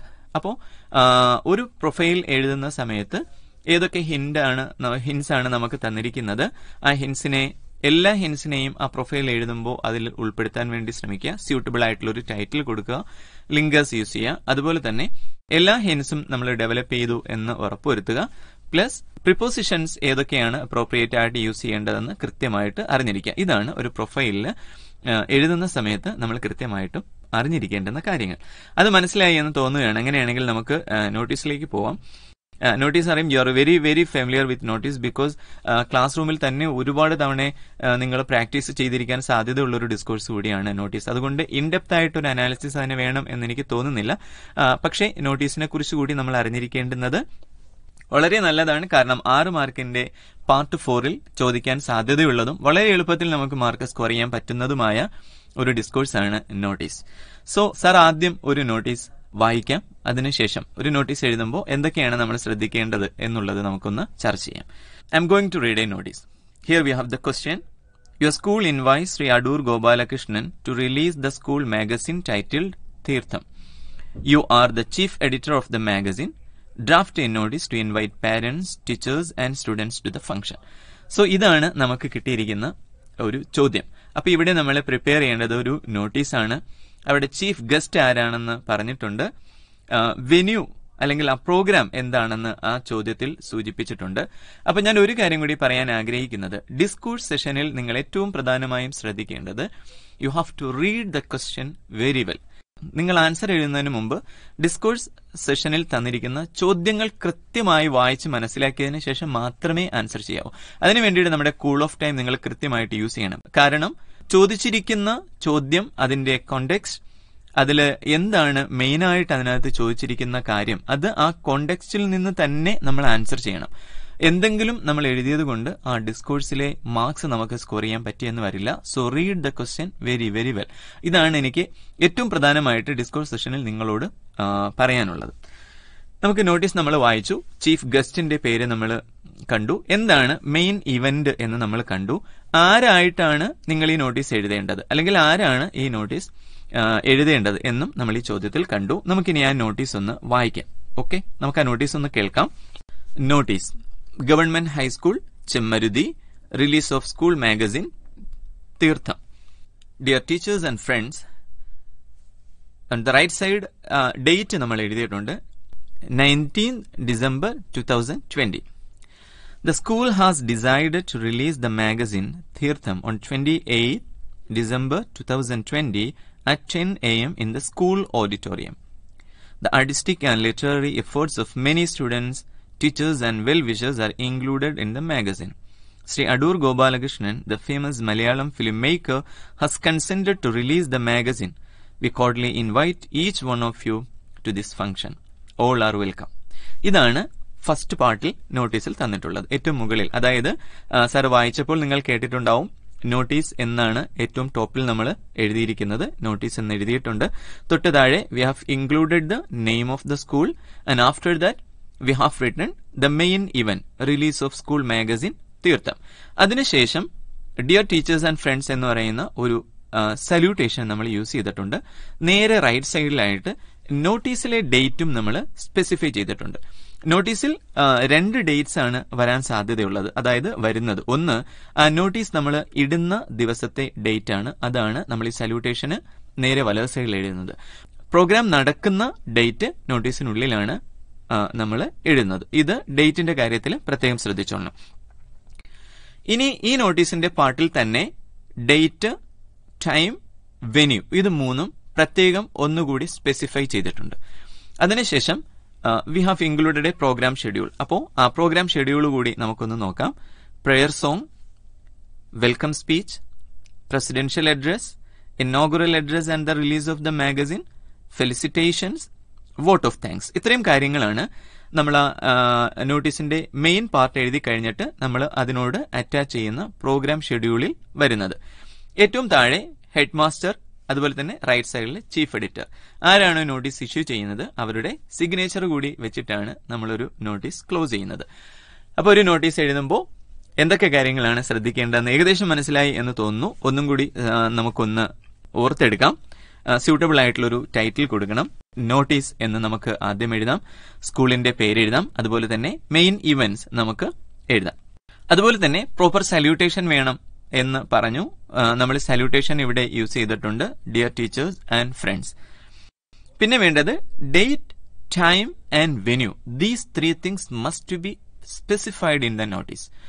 ഇത് നോട്ടീസിന്റെ ഇന്റഗ്രൽ പാർട്സ് എന്ന് നമുക്ക് പറയാം. കാരണം ആ പ്രോഗ്രാമിന്റെ ഡേറ്റ് കൃത്യമായിട്ട് അത് വായിക്കുന്ന ആൾക്കാർക്ക് മനസ്സിലാവണം, ഏത് ടൈം ആണെന്ന് മനസ്സിലാകണം, എവിടെ വെച്ചിട്ടാണ് ആ പ്രോഗ്രാം നടക്കുന്നത്, ഇതും മസ്റ്റായിട്ട് നമുക്ക് വേണ്ടതാണ്. അതുപോലെ തന്നെ നല്ലൊരു ലേ out, you can put the notice in A box. നല്ല ഒരു ലേ ഔട്ടും ഒരു ഫോർമാറ്റും നമുക്ക് കീപ്പ് ചെയ്യാം. അതുപോലെ തന്നെ വളരെ ക്ലിയർ ആയിട്ടുള്ള സിമ്പിൾ ആയിട്ടുള്ള ഒരു ലാംഗ്വേജ് ആണ് നോട്ടീസിന് വേണ്ടിയിട്ട് നമ്മൾ ഉപയോഗിക്കേണ്ടത്. So I hope it's very clear to you. പ്രൊഫൈലും അതുപോലെ തന്നെ നോട്ടീസും നമ്മൾ ഡിസ്കസ് ചെയ്തു. അങ്ങനെയാണെങ്കിൽ നമുക്ക് അടുത്തതായിട്ട് വരുന്ന ഒരു ഡിസ്കോഴ്സ് ആണ് ഡയറി എൻട്രി. ഡയറി എൻട്രി എങ്ങനെയാണ് എഴുതേണ്ടത് എന്ന് നമുക്കൊന്ന് ചർച്ച ചെയ്യാം. ഡയറി എൻട്രി എഴുതുന്നതിന് മുമ്പ് തന്നെ നമുക്കറിയാം, ഒരു ഡയറിയിൽ നമ്മൾ എക്സ്പ്രസ് ചെയ്യുന്നത് ആ ക്യാരക്ടറിന്റെ ഫീലിംഗ്സും അതുപോലെ തന്നെ തോട്ട്സുമാണ്. അപ്പോൾ ഡയറിയിൽ ഏറ്റവും പ്രാധാന്യം നമ്മൾ കൊടുക്കേണ്ടത് ആരുടെ ഡയറിയാണോ നമ്മൾ എഴുതുന്നത്, ആ എഴുതുന്ന ക്യാരക്ടറിന്റെ തോട്ട്സ് ആൻഡ് ഫീലിംഗ്സ്. അത് ഫുൾ സെന്റൻസിൽ തന്നെ വേണമെന്നില്ല. You can use short sentences. Complete sentence ആവണമെന്നില്ല. അതാണ് ഡയറിയിൽ നിങ്ങൾ ഏറ്റവും പ്രധാനമായും ശ്രദ്ധിക്കേണ്ടുന്ന ഒരു കാര്യം. ആ ഡയറി വായിക്കുന്ന ഒരാൾക്ക് ആ എഴുതുന്ന ആളിന്റെ ഫീലിംഗ്സ് എന്താണ് എന്ന് നമുക്ക് ആ ഡയറിയുടെ ലാംഗ്വേജിലൂടെ മനസ്സിലാക്കി കൊടുക്കാൻ പറ്റണം. നമുക്കൊരു കാര്യം ചെയ്യാം, നമുക്കൊരു ഡയറി ആദ്യം വായിക്കാം, എന്നിട്ട് നമുക്ക് അതിൽ നമ്മൾ ശ്രദ്ധിക്കേണ്ടുന്ന കാര്യങ്ങൾ നമുക്കൊന്ന് നോക്കാം. So we have A question here. Martha felt very sad when she overheard the argument between Mr. Smith and Mr. Boone in the story The Scholarship Jacket. What may be the diary entry of Martha? ഇവിടെ നമ്മൾ main ആയിട്ട് ശ്രദ്ധിക്കേണ്ടത് ആരാണ് diary എഴുതേണ്ടത്, ഏത് കോണ്ടെക്സ്റ്റിലാണ് ആ diary എഴുതേണ്ടത്. ഇതാണ് തുടക്കത്തിലെ സാർ പറഞ്ഞിരുന്നു. ക്വസ്റ്റ്യൻ നന്നായിട്ട് വായിച്ച് മനസ്സിലാക്കിയതിനു ശേഷം മാത്രമേ നമ്മളൊരു ഡിസ്കോഴ്സ് അറ്റംപ്റ്റ് ചെയ്യാൻ പാടുള്ളൂ. ഇവിടെ നമ്മൾ എഴുതേണ്ടത് മാർത്തയുടെ ഡയറിയാണ്. മാർത്തയുടെ ഡയറി എങ്ങനെയാണ് എഴുതിയിരിക്കുന്നത്, നിങ്ങളുടെ ഒരു കൂട്ടുകാരൻ എഴുതിയിരിക്കുന്നത് എങ്ങനെയാണ് എന്ന് നമുക്ക് നോക്കാം. ഫസ്റ്റ് ഡേറ്റ് ആണ് ഇൻക്ലൂഡ് ചെയ്തിരിക്കുന്നത്. നമ്മൾ ഡയറി തുടങ്ങുമ്പോൾ 2 ഡിസംബർ 2020 സാറ്റർഡേ 10 PM. ഇപ്പോൾ ഡേറ്റ് നമ്മൾ സ്പെസിഫൈ ചെയ്തിട്ടുണ്ട്, ഡേ നമ്മൾ സ്പെസിഫൈ ചെയ്തിട്ടുണ്ട്, അതുപോലെ തന്നെ ടൈമും നിങ്ങൾക്ക് ഡയറിയിൽ ഇൻക്ലൂഡ് ചെയ്യാം. ഇതാണ് ഒരു തുടക്കത്തിൽ നമ്മൾ എഴുതേണ്ടത്. ഇനി ഡയറി നമുക്കൊന്ന് കേൾക്കാം. ഓ what a bad day it was. My dreams have come to an end. My expectations are all gone to air. It was by coincidence that I went to the classroom to take my shorts for the PE. On reaching there, I overheard 2 people talking. They were my teachers. Mr. Boone was for John and Mr. Smith was talking in favor of me. Mr. Boone said that John's father was a member of the board. Oh, how could he reason like that? He should not have thought like that.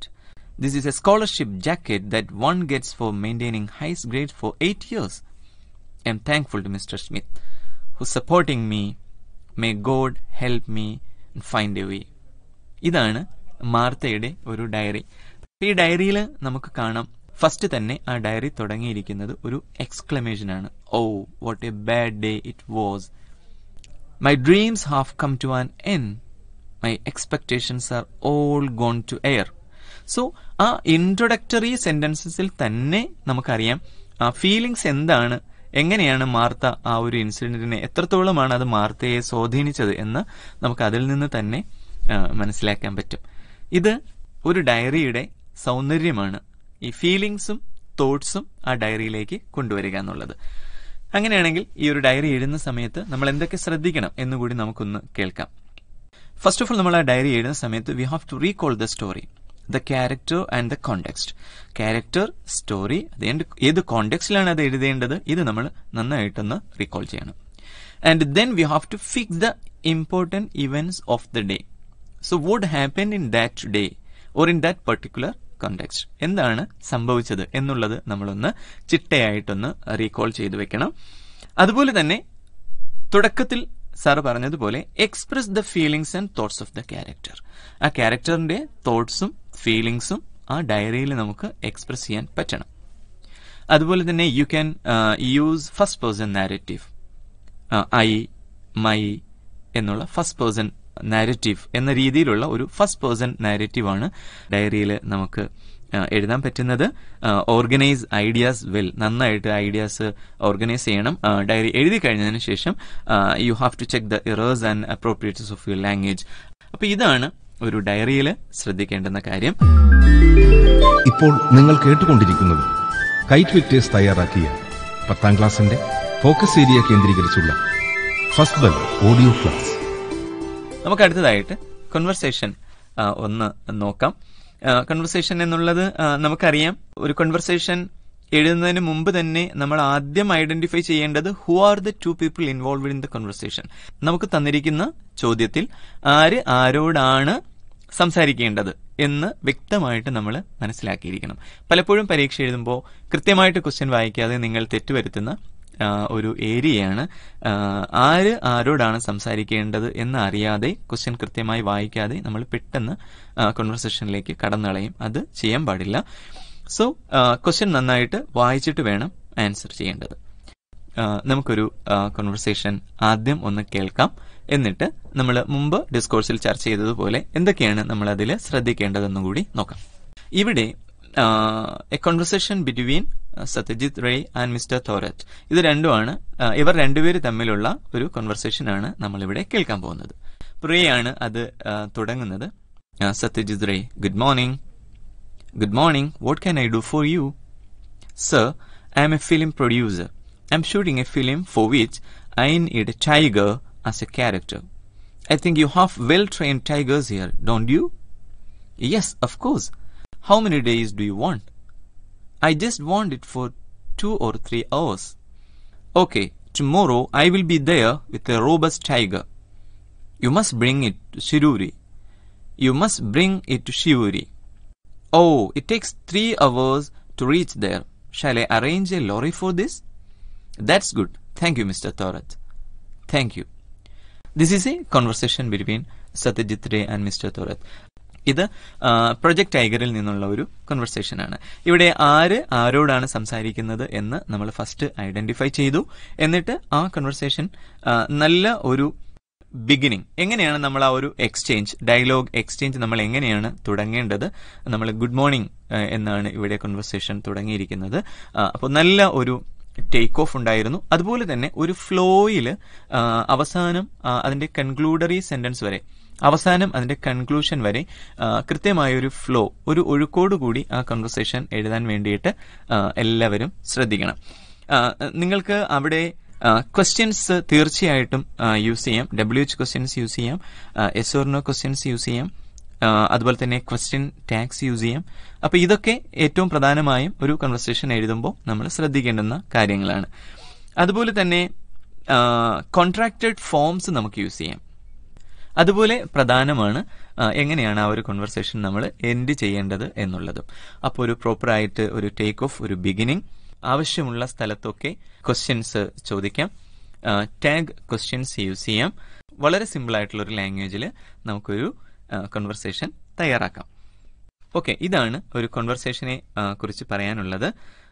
അടുത്തതായിട്ട് let's check how to write a character sketch. So character sketch എന്ന് പറയുമ്പോൾ നമുക്കറിയാം ഒരുപാട് പാഠഭാഗങ്ങളിൽ, whether it is in adventures in A banian tree or scholarship jacket, ഇങ്ങനെ ഒരുപാട് പാഠങ്ങളിൽ നമ്മൾ ഒട്ടനവധി character ട്രേറ്റ്സും character സ്കെച്ചും നമ്മൾ വായിച്ചു കഴിഞ്ഞു. അപ്പോൾ എങ്ങനെയാണ് ഒരാളെ നമുക്ക് ഡിസ്ക്രൈബ് ചെയ്യേണ്ടത് എന്നുള്ളതാണ് ഈ ക്യാരക്ടർ സ്കെച്ചിൽ നമ്മൾ പ്രധാനമായും ശ്രദ്ധിക്കേണ്ടത്. അവിടെ നമുക്ക് ആരെക്കുറിച്ചാണോ ക്യാരക്ടർ സ്കെച്ച് എഴുതേണ്ടത് അദ്ദേഹത്തിന്റെ ഫിസിക്കൽ ഫീച്ചേഴ്സ് നമുക്ക് ഉൾപ്പെടുത്താം, അല്ലെ? ഹിസ് ഹെയർ കളർ, ഹെയ്റ്റ്, അതുപോലെ തന്നെ അദ്ദേഹത്തിന്റെ പേഴ്സണാലിറ്റി ട്രേറ്റ്സ് നമുക്ക് ഉൾപ്പെടുത്താം, അല്ലെ? അദ്ദേഹം ഒരു ഫണി പേഴ്സൺ ആണോ, അതല്ല ഒരു സീരിയസ് ആയിട്ടുള്ള ഒരാളാണോ, വളരെ ക്വയറ്റ് ആയിട്ടുള്ള, കാം ആൻഡ് ക്വയറ്റ് ആയിട്ടുള്ള ഒരാളാണോ, ഇങ്ങനെയുള്ള പേഴ്സണൽ ട്രേറ്റ്സ് നമുക്ക് ക്യാരക്ടർ സ്കെച്ചിൽ എഴുതാം. Of course we can include the likes, dislikes and the hobbies of that person we can include in the character sketch. ഇത് ഏറ്റവും പ്രധാനപ്പെട്ട വേറൊരു കാര്യമാണ്. ഇതിനു പുറമെ ആ ഒരു ക്യാരക്ടറിനെ കുറിച്ച് എന്താണോ നമുക്ക് വേറൊരാളിനോട് പറയാനുള്ളത് ആ കാര്യങ്ങളെല്ലാം നമുക്ക് ക്യാരക്ടർ സ്കെച്ചിൽ ഉൾപ്പെടുത്താം. ഇത്രയാണ് ഒരു ക്യാരക്ടർ സ്കെച്ച് എഴുതുമ്പോൾ നമ്മൾ ശ്രദ്ധിക്കേണ്ടുന്ന ഏറ്റവും പ്രധാനപ്പെട്ട കാര്യങ്ങൾ. നമുക്ക് അങ്ങനെയാണെങ്കിൽ ഒരു ക്യാരക്ടർ സ്കെച്ച് വായിച്ചിട്ട് നമുക്ക് അടുത്തൊരു ഡിസ്കോഴ്സിലേക്ക് പോകാം. The boy in the story, Adventures in a Banyan Tree, is a keen observer and admirer of nature. Prepare the character sketch of the boy. നമുക്കറിയാം ഫസ്റ്റ് യൂണിറ്റിലെ adventures in A banyan tree എന്ന Ruskin ബോണ്ടിന്റെ ലെസണിൽ നിന്നാണ് ഈ character sketch ചോദിച്ചിരിക്കുന്നത്. എങ്ങനെയാണ് ആ ഒരു character sketch എന്ന് നമുക്കൊന്ന് നോക്കാം. The boy in the story was living with his grandparents in Dehradun. He loved the large banyan tree in front of the house. The tree was abode for many animals such as squirrels, snails, myna, and butterflies. The boy was very fond of these animals and he befriended a squirrel. He used to feed the squirrel. The boy loved to spend his time in the tree. He read books sitting in the tree. He used to observe nature under the tree and he also saw a fight between the cobra and the mongoose.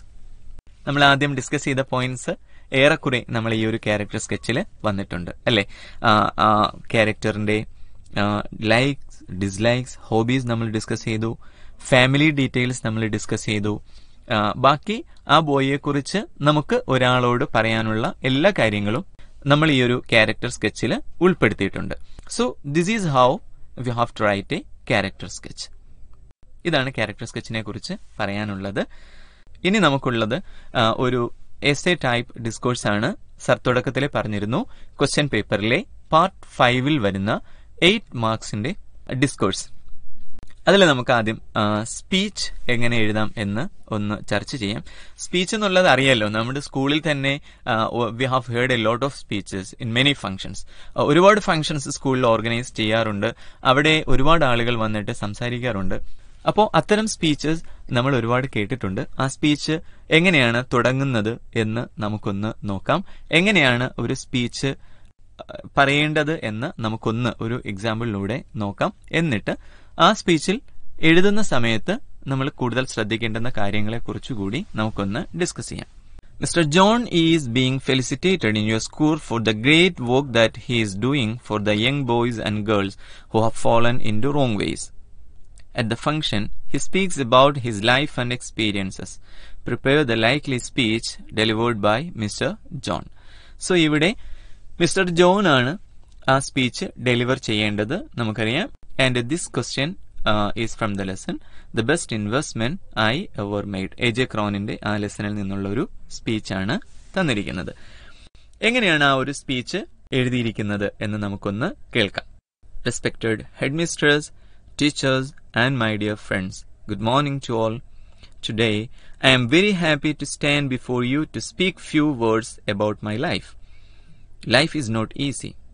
We meet with many difficulties, but we should have the courage to face it. I was an orphan. I had no friends or relatives to guide me. I fell into bad company. I started all the wrong things like gambling and stealing. But later I was scared. Do you know what I did? I tried to end my life. But dear children, I was lucky that a kind landlady, a sergeant of police and a doctor found me and saved me. I realized my mistake. Then I decided that I should also help young people. It is the kindness and affection shown by the doctor and others which made me a better person. I am so grateful to them. I also wish to be of service to the society in a similar manner. Let me conclude by telling you, don't give up. Face difficulties bravely. You can succeed in life. Thank you and have a nice day. ഇതാണ് ആ speech. എന്തൊക്കെയാണ് ഈ സ്പീച്ചിൽ നിങ്ങൾ കേട്ടത് എന്ന് നമുക്കൊന്നും കൂടി ഒന്ന് റിവൈൻഡ് ചെയ്യാം. ഈ സ്പീച്ച് നമ്മൾ തുടങ്ങുന്നത് തന്നെ respected headmistress, teachers and my dear friends എന്ന് ഓഡിയൻസിനെ അഭിസംബോധന ചെയ്തുകൊണ്ടാണ്. സോ സ്പീച്ചിൽ ഏറ്റവും പ്രധാനമായും നിങ്ങൾ ശ്രദ്ധിക്കേണ്ടുന്ന ഒരു കാര്യം, first we have to identify the speaker. ആരാണ് ഇവിടുത്തെ speaker? We have identified that. ഇവിടുത്തെ സ്പീക്കർ എന്ന് പറയുന്നത് മിസ്റ്റർ ജോൺ ആണ്. And the second thing is we have to identify the audience and we have to address dum. നമ്മളൊരു proper സല്യൂട്ടേഷനോട് കൂടി ആ ഓഡിയൻസിനെ identify ചെയ്തിട്ടാണ് നമ്മൾ ആ സ്പീച്ച് തുടങ്ങിയിരിക്കുന്നത്. അതുപോലെ ആ ടോപ്പിക് എന്തിനെ കുറിച്ചാണ്, എന്താണ് നമ്മുടെ ടോപ്പിക്, ആ ടോപ്പിക് നന്നായിട്ട് നമ്മൾ ഇൻട്രൊഡ്യൂസ് ചെയ്യണം. ഇവിടെ life and experiences of mister John, ആ ടോപ്പിക്കിനെ വളരെ നന്നായിട്ട് അദ്ദേഹം ഇൻട്രൊഡ്യൂസ് ചെയ്തിട്ടുണ്ട് ആ സ്പീച്ചിൽ. സപ്പോർട്ടിംഗ് ഐഡിയാസ് നമുക്ക് ഇതിനകത്തേക്ക് ആഡ് ചെയ്യാം.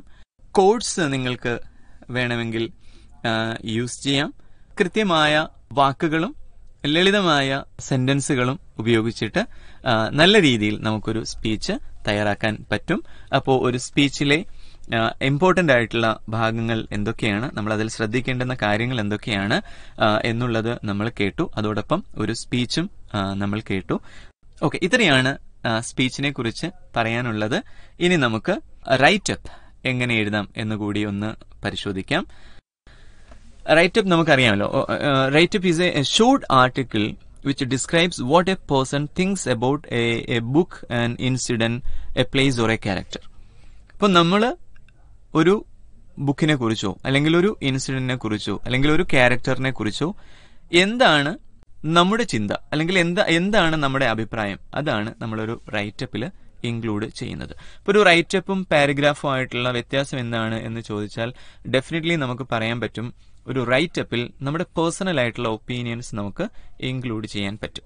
ഇപ്പോൾ നമ്മൾ വായിച്ച ഒരു പുസ്തകമായിരിക്കാം, അല്ലെങ്കിൽ നമ്മൾ വായിച്ച ഒരു ഇൻസിഡന്റ് ആയിരിക്കാം, നമ്മൾ വിറ്റ്നസ് ചെയ്ത ഒരു ഇൻസിഡന്റ് ആയിരിക്കാം, അല്ലെങ്കിൽ നമ്മൾ കണ്ട ഒരു ക്യാരക്ടർ ആയിരിക്കാം. അതിനെ നമുക്ക് മനോഹരമായ ഒരു റൈറ്റപ്പായി നമുക്ക് മാറ്റാൻ പറ്റും. ആ റൈറ്റപ്പിൽ നമുക്ക് നമ്മുടേതായ പേഴ്സണൽ ഒപ്പീനിയൻ ആ ബുക്കിനെ കുറിച്ച് അല്ലെങ്കിൽ ആ ഒരു ഇൻസിഡന്റിനെ കുറിച്ച് അല്ലെങ്കിൽ ആ ഒരു ക്യാരക്ടറിനെ കുറിച്ച് നമുക്ക് ആ ഒരു റൈറ്റപ്പിൽ ഇൻക്ലൂഡ് ചെയ്യാൻ വേണ്ടി പറ്റും. ഇതാണ് റൈറ്റപ്പിനെ കുറിച്ച് പ്രധാനമായും നമുക്ക് ചർച്ച ചെയ്യാനുള്ളത്. നമുക്കൊരു കാര്യം ചെയ്യാം, ഒരു റൈറ്റപ്പ് കൂടി നമുക്കൊന്ന് കേൾക്കാം. അത് കഴിഞ്ഞിട്ട് നമുക്ക് അടുത്ത ഒരു ഡിസ്കോഴ്സിലേക്ക് കടക്കാം എന്ന് വിചാരിക്കുകയാണ്. So we have A question here. The best investment in life is not money but values. Prepare a write-up based on your reading of the story The Best Investment I Ever Made by A.J. Cronin. So ഇവിടെ നമ്മൾ എഴുതേണ്ടുന്ന writeup The Best Investment I Ever Made എന്ന ആ ലെസനെ base ചെയ്തിട്ടുള്ള ഒരു writeup ആണ്. അപ്പോൾ റൈറ്റപ്പിന്റെ കുറച്ച് ഭാഗം നമുക്കൊന്ന് കേൾക്കാം. Doctor A.J. Cronin, a well-known writer of novels, inspires us with a touching story, The Best Investment I Ever Made. It is in the form of a narration by the author. Once, while he was traveling in a ship, he found a man watching him anxiously many times. At first, he felt annoyed. Then, the couple came to him and introduced themselves as Mrs. and Mr. John. They have been walking among derelict youth for 15 years, rehabilitating them and bringing them back to life. He became interested in the story. Then they reminded him that he was the inspiration for them. Now he remembered an incident which happened years ago. So ഇങ്ങനെയാണ് ഒരു writeup progress ചെയ്യുന്നത്. നമുക്ക് writeup എങ്ങനെയാണ് ഈ ഒരു writeup conclude ചെയ്തിരിക്കുന്നതെന്നുകൂടി നമുക്കൊന്ന് നോക്കാം. He had given him only a small amount, but the investment was more than that. He had given him a rebirth, which the young man utilized for giving rebirths to many young men. He imparts this to thousands of youth. Here, the author considers this investment as the most valuable one because it changed the life of a person, which ultimately caused the change of many young men in society. So, rather than expecting monetary and financial gains for every investment, sometimes the best investments include people and the returns can be priceless. Therefore, A.J. Cronin's title for the story is so meaningful and valid. ഇങ്ങനെയാണ് ഈ ഒരു writeup അവസാനിക്കുന്നത്. So writeup എഴുതുന്ന സമയത്ത് നമ്മൾ കണ്ടു ആ സ്റ്റോറിയെക്കുറിച്ച് എഴുതുന്ന ആളിന്റെ ഒരു ഒപ്പീനിയൻ അവിടെ രേഖപ്പെടുത്തിയിട്ടുണ്ട്. ഇവന്റ്സ് കൃത്യമായിട്ടും റീകോൾ ചെയ്ത് ഒരു സീക്വൻസിൽ അവിടെ ഡിസ്ക്രൈബ് ചെയ്തിട്ടുണ്ട്. അതുപോലെ തന്നെ വളരെ സിമ്പിൾ ആയിട്ടുള്ള ക്ലിയർ ആയിട്ടുള്ള ലാംഗ്വേജിലാണ് ഈ ഒരു റൈറ്റപ്പ് എഴുതിയിരിക്കുന്നത്. സോ ഞാൻ ഒരിക്കൽ കൂടി റൈറ്റപ്പിനെ കുറിച്ച് നമുക്കൊന്നും കൂടി ഒന്ന് ഓർത്തെടുക്കാം. Writeup may contain A writers opinion or point of view. നമ്മുടെ ഒപ്പീനിയൻ അതിൽ ഇൻക്ലൂഡ് ചെയ്യാനുള്ള ഒരു സാധ്യത നമുക്ക് റൈറ്റപ്പിലുണ്ട്. ഇത്രയാണ് റൈറ്റപ്പിനെ കുറിച്ച് അറിഞ്ഞിരിക്കേണ്ടത്. ഇതൊരു 120 വേർഡ്സിൽ നമ്മൾ അറ്റൻഡ് ചെയ്യേണ്ടുന്ന ഒരു ഡിസ്കോഴ്സ് കൂടിയാണ് റൈറ്റപ്പ്. ഇപ്പോൾ നിങ്ങൾ കേട്ടുകൊണ്ടിരിക്കുന്നത് കൈറ്റ് വിക്ടേഴ്സ് തയ്യാറാക്കിയ 10ാം ക്ലാസിന്റെ ഫോക്കസ് ഏരിയ കേന്ദ്രീകരിച്ചുള്ള ഫസ്റ്റ് ബെൽ ഓഡിയോ ക്ലാസ്. ഇനി നമുക്കുള്ളത് നാരറ്റീവ് ആണ്. നാരറ്റീവ് നമുക്കറിയാം, it's A spoken or written account of connected events. It's A story or report of events presented in A sequence. അതായത് it is A story or report of events presented in A sequence. നമ്മളിപ്പോ കേട്ട ഒരു story അല്ലെങ്കിൽ നമ്മൾ അറിഞ്ഞ ഒരു character, ഒരു വ്യക്തി, അതിനെക്കുറിച്ച് നമ്മൾ വേറൊരാളോട് റീറ്റെൽ ചെയ്യുന്നതാണ് നാരറ്റീവ് എന്ന് പറയുന്നത്. ഇപ്പോൾ ഒരു നാരറ്റീവ് എഴുതുന്നതിന് വളരെ സിമ്പിളായിട്ട്, ഇപ്പോൾ നമുക്കൊരു കോണ്ടെക്സ്റ്റ് കിട്ടി അല്ലെങ്കിൽ നമുക്കൊരു ക്വസ്റ്റ്യൻ കിട്ടിക്കഴിഞ്ഞാൽ നമുക്കൊരു കുറച്ച് ക്വസ്റ്റ്യൻസിന്റെ ആൻസർ നമ്മൾ ഫൈൻഡ് ഔട്ട് ചെയ്യുമ്പോൾ ഏകദേശം എന്താണ് ആ നാരറ്റീവ് നമുക്ക് ഉൾപ്പെടുത്തേണ്ടത് നമുക്ക് കിട്ടും. ഫോർ എക്സാമ്പിൾ, ഇപ്പോൾ who, what, wear, when, Y and how, ഈ ക്വസ്റ്റ്യൻസ് നമ്മളൊന്ന് ആൻസർ ചെയ്യാൻ ശ്രമിക്കുകയാണ് എങ്കിൽ നമുക്ക് വളരെ കൃത്യമായിട്ട് ഇവന്റ് ബൈ ഇവന്റ് ആയിട്ട് നമുക്കൊരു നാരറ്റീവ് കൃത്യമായിട്ട് എഴുതാൻ കഴിയും. അപ്പൊ നമുക്ക് എന്തായാലും നാരറ്റീവിലേക്ക്, അതിന്റെ ഡീറ്റെയിൽസിലേക്ക് പോകുന്നതിന് മുമ്പ് നമുക്കൊരു നാരറ്റീവിന്റെ കുറച്ച് ഭാഗങ്ങൾ നമുക്കൊന്ന് കേൾക്കാം. അതിനുശേഷം നമുക്ക് ഡീറ്റെയിൽസിലേക്ക് പോവാം. After reading the story the scholarship jacket, U നാരേറ്റ് it to your mother, right it. So ഇവിടെ ഈ നാരറ്റീവ് നമ്മൾ എഴുതാനുള്ളത് സ്കോളർഷിപ്പ് ജാക്കറ്റ് എന്ന പാഠഭാഗത്തിൽ നിന്നാണ്. Mother, I will tell you a story of a girl who gets a scholarship jacket. This story takes place in Texas School. Two main locations in the story are Martha's school and her grandfather's farm. It was a warm time of year in Texas in this story. The sunny season of spring in the month of May. Martha has got the highest grade in school for the past 8 years. So, she will receive the scholarship jacket, which is given to such a student. Martha is very excited to get it, but a small conflict involving money and discrimination comes her way. The principal tells Martha that she must pay $15 if she wants to receive the jacket. Disappointed, Martha asks her grandfather for the money, but he refuses to. He says that if she paid the money, it would not be a scholarship jacket. She tells the principal that her grandfather refuses to pay for the jacket. I believe that the theme of the scholarship jacket is that you should fight for your rights and don't give up it for the discrimination of others. ഇതാണ് ആ ഒരു ക്വസ്റ്റ്യനെ നമ്മൾ develop ചെയ്ത് ഒരു narrative എഴുതിയിരിക്കുന്നത്. ഇങ്ങനെയാണ് ആ ഒരു ക്വസ്റ്റ്യനെ ഡെവലപ്പ് ചെയ്തിട്ട് ഒരു നാരറ്റീവ് എഴുതിയിരിക്കുന്നത്. അപ്പൊ ഒരു നാരറ്റീവ് എഴുതുന്ന സമയത്ത് നമ്മൾ പ്രധാനമായിട്ടും മനസ്സിൽ വെക്കേണ്ടുന്ന കാര്യങ്ങൾ എന്തൊക്കെയാണ് എന്നുള്ളത് നമുക്കൊന്ന് നോക്കാം. First of all, you have to recall the events in order. അതായത് ഒരു ഡിസ്കോഴ്സിന് നിങ്ങളെ ഏറ്റവും കൂടുതൽ ഹെൽപ്പ് ചെയ്യുന്ന ഒരു പഠനരീതി എന്ന് പറയുന്നത് പ്രധാനപ്പെട്ട ലെസൺസിലെ ഇവന്റ്സ് നമ്മളൊന്ന് ഓർഡറായി പോയിന്റ് വൈസായോ ഒന്ന് ഓർത്തുവെക്കുന്നത് വളരെ നന്നായിരിക്കും.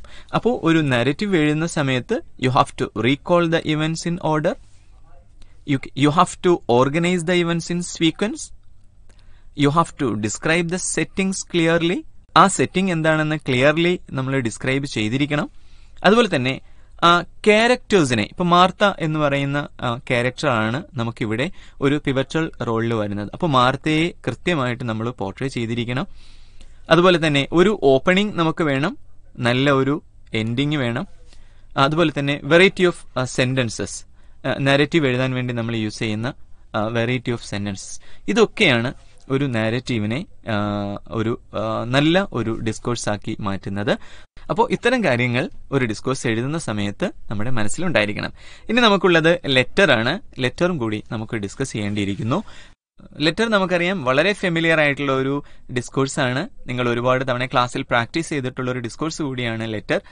ബേസിക് ആയിട്ട് ലെറ്ററിനെ കുറിച്ച് നമ്മൾ ആരോട് ചോദിച്ചാലും പറയുന്ന ഏറ്റവും പ്രധാനപ്പെട്ട ഒരു ഉത്തരം എന്ന് പറയുന്നത് we have 2 types of letters എന്നായിരിക്കും.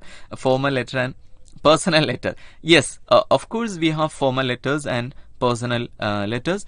രണ്ടും എഴുതുന്നതിലും വ്യത്യസ്തതകളുണ്ട്. കൂടുതലായിട്ടൊരു ഡീറ്റെയിലേക്ക് പോകണം എന്ന് എനിക്ക് തോന്നുന്നില്ല, കാരണം ഇത് വളരെ ഫെമിലിയർ ആണ് നിങ്ങൾക്ക് എല്ലാവർക്കും. ഫോർമൽ ലെറ്റർ എഴുതുന്ന സമയത്ത് നമുക്കറിയാം അതൊരു ഫോർമൽ ലെറ്റർ ആയതുകൊണ്ട് തന്നെ നമുക്ക് ഫ്രം അഡ്രസ് വേണം, ഡേറ്റ് വേണം, ടു അഡ്രസ് വേണം.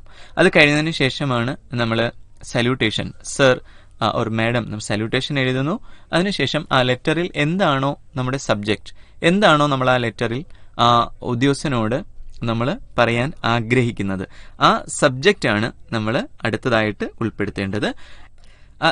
അതിനുശേഷം നല്ല ഒരു തുടക്കം ആ ലെറ്ററിന് നമ്മൾ കൊടുക്കണം. അതിനൊരു കൺക്ലൂഷൻ ഉണ്ട്. ഇതാണ് ഒരു ഒഫീഷ്യൽ ലെറ്റർ നമ്മൾ ഡിസ്കസ് ചെയ്യുമ്പോൾ നമ്മുടെ മനസ്സിൽ ഉണ്ടായിരിക്കേണ്ടുന്ന കാര്യം. നമുക്ക് എന്തായാലും ഒരു ലെറ്റർ വായിക്കാം. അപ്പോൾ ഞാൻ ഈ പറഞ്ഞ കാര്യങ്ങൾ ഒരിക്കൽ കൂടി നമ്മുടെ മനസ്സിലേക്ക് ഓർത്തെടുക്കുക. അപ്പൊ എന്തായാലും ഒരു ലെറ്റർ നമുക്ക് കേൾക്കാം. നമുക്ക് അതിനെ തുടർന്ന് നമുക്ക് ഈ കാര്യങ്ങളൊന്നും കൂടി ഒന്ന് ചർച്ച ചെയ്യാം. ഇവിടെ നമുക്കൊരു ഫോർമൽ ലെറ്റർ ആണ് ആദ്യം നമുക്കുള്ളത്. സത്യജിത് റേ ആണ് ഈ ലെറ്റർ എഴുതുന്നത്. Satyajit Ray, ray studio, Calcutta. 22 ജാനുവരി എന്ന് പറഞ്ഞിട്ട് നമ്മളവിടെ ഡേറ്റ് ഉൾപ്പെടുത്തുന്നു. നമ്മളത് ആർക്കാണ് ആ ലെറ്റർ എഴുതുന്നത്? The manager, Bharat circus. ഇതാണ് to address. And after that sir, അത് സല്യൂട്ടേഷൻ ആണ്, നമ്മൾ ഓൾറെഡി പറഞ്ഞു. അതിനുശേഷം സബ്ജക്റ്റ് എന്താണ് എന്നും നമ്മളവിടെ പറയുന്നുണ്ട്. Subject use of circus tiger in film, ഇതാണ് ആ സബ്ജക്റ്റ്.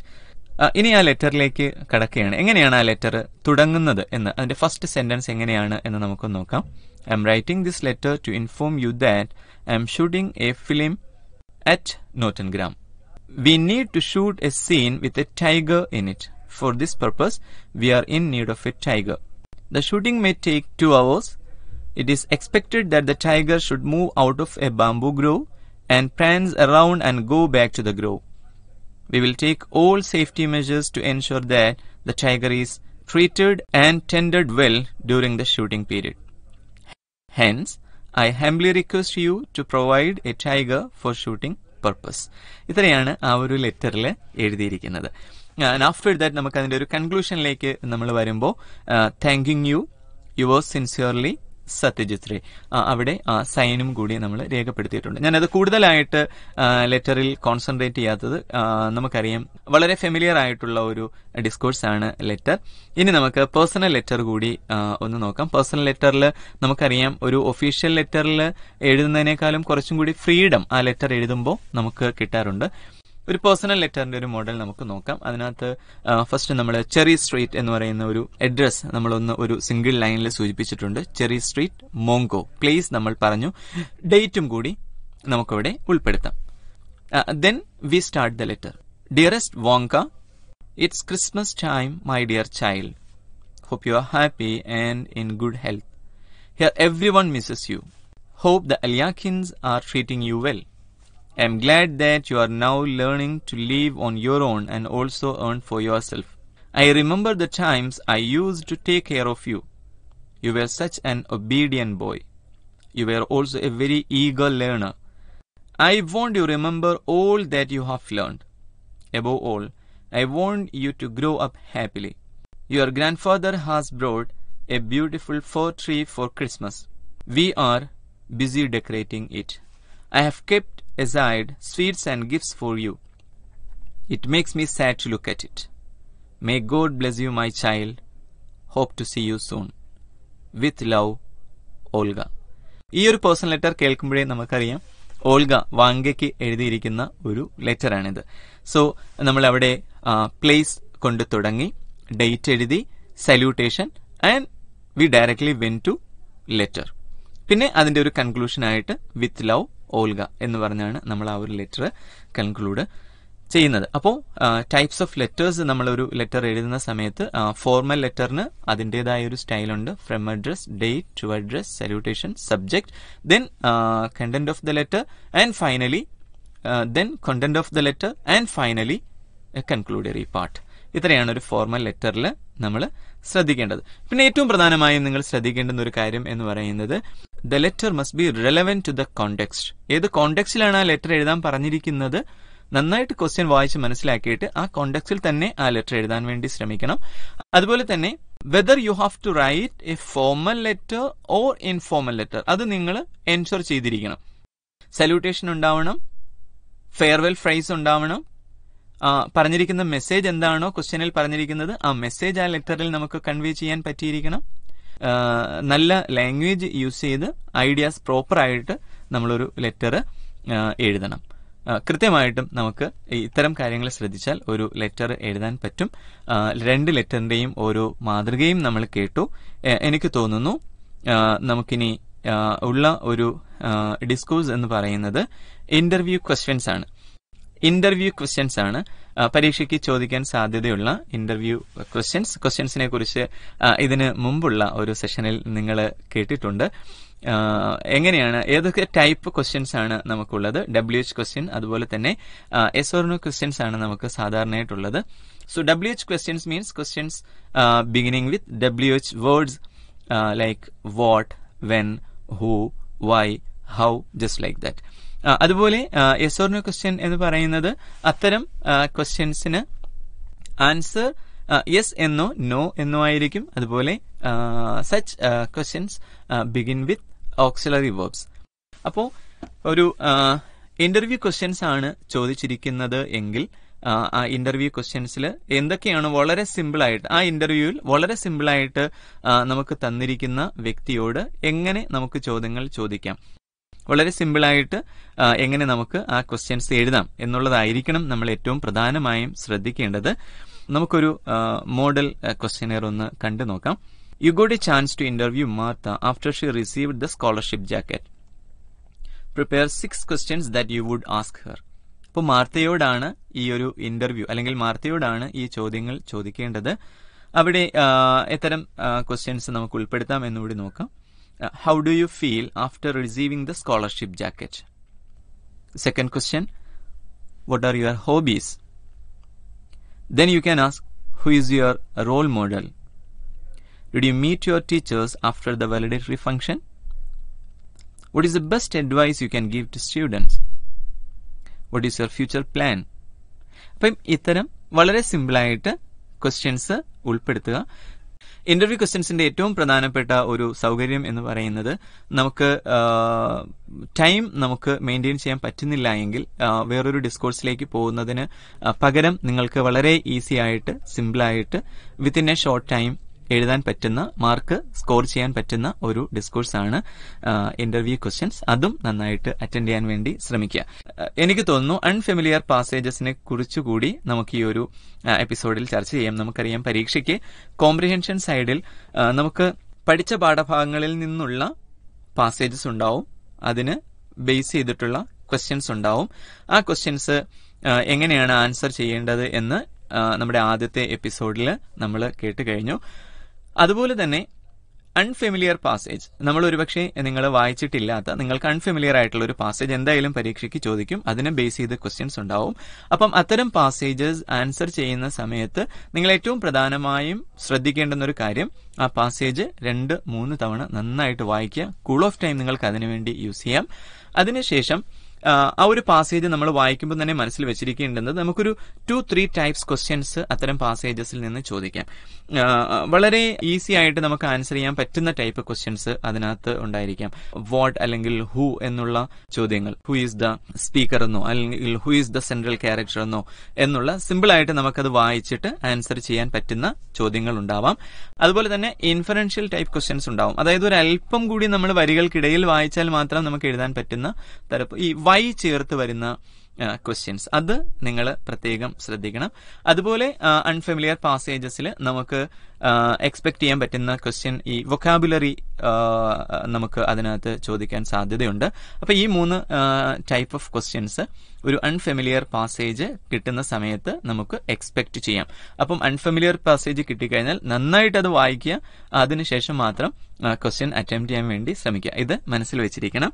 അതോടൊപ്പം തന്നെ പരീക്ഷയിൽ നമുക്ക് വരുന്ന വേറൊരു ഏരിയയാണ് ഇൻഫർമേഷൻ ട്രാൻസ്ഫർ എന്ന് പറയുന്നത്. ഇൻഫർമേഷൻ ട്രാൻസ്ഫർ നമുക്കറിയാം, അതിന്റെ ഒരു ക്വസ്റ്റ്യൻ വരാൻ സാധ്യതയുള്ളത് ഇപ്പോ ഡേറ്റാസ് ആണ്.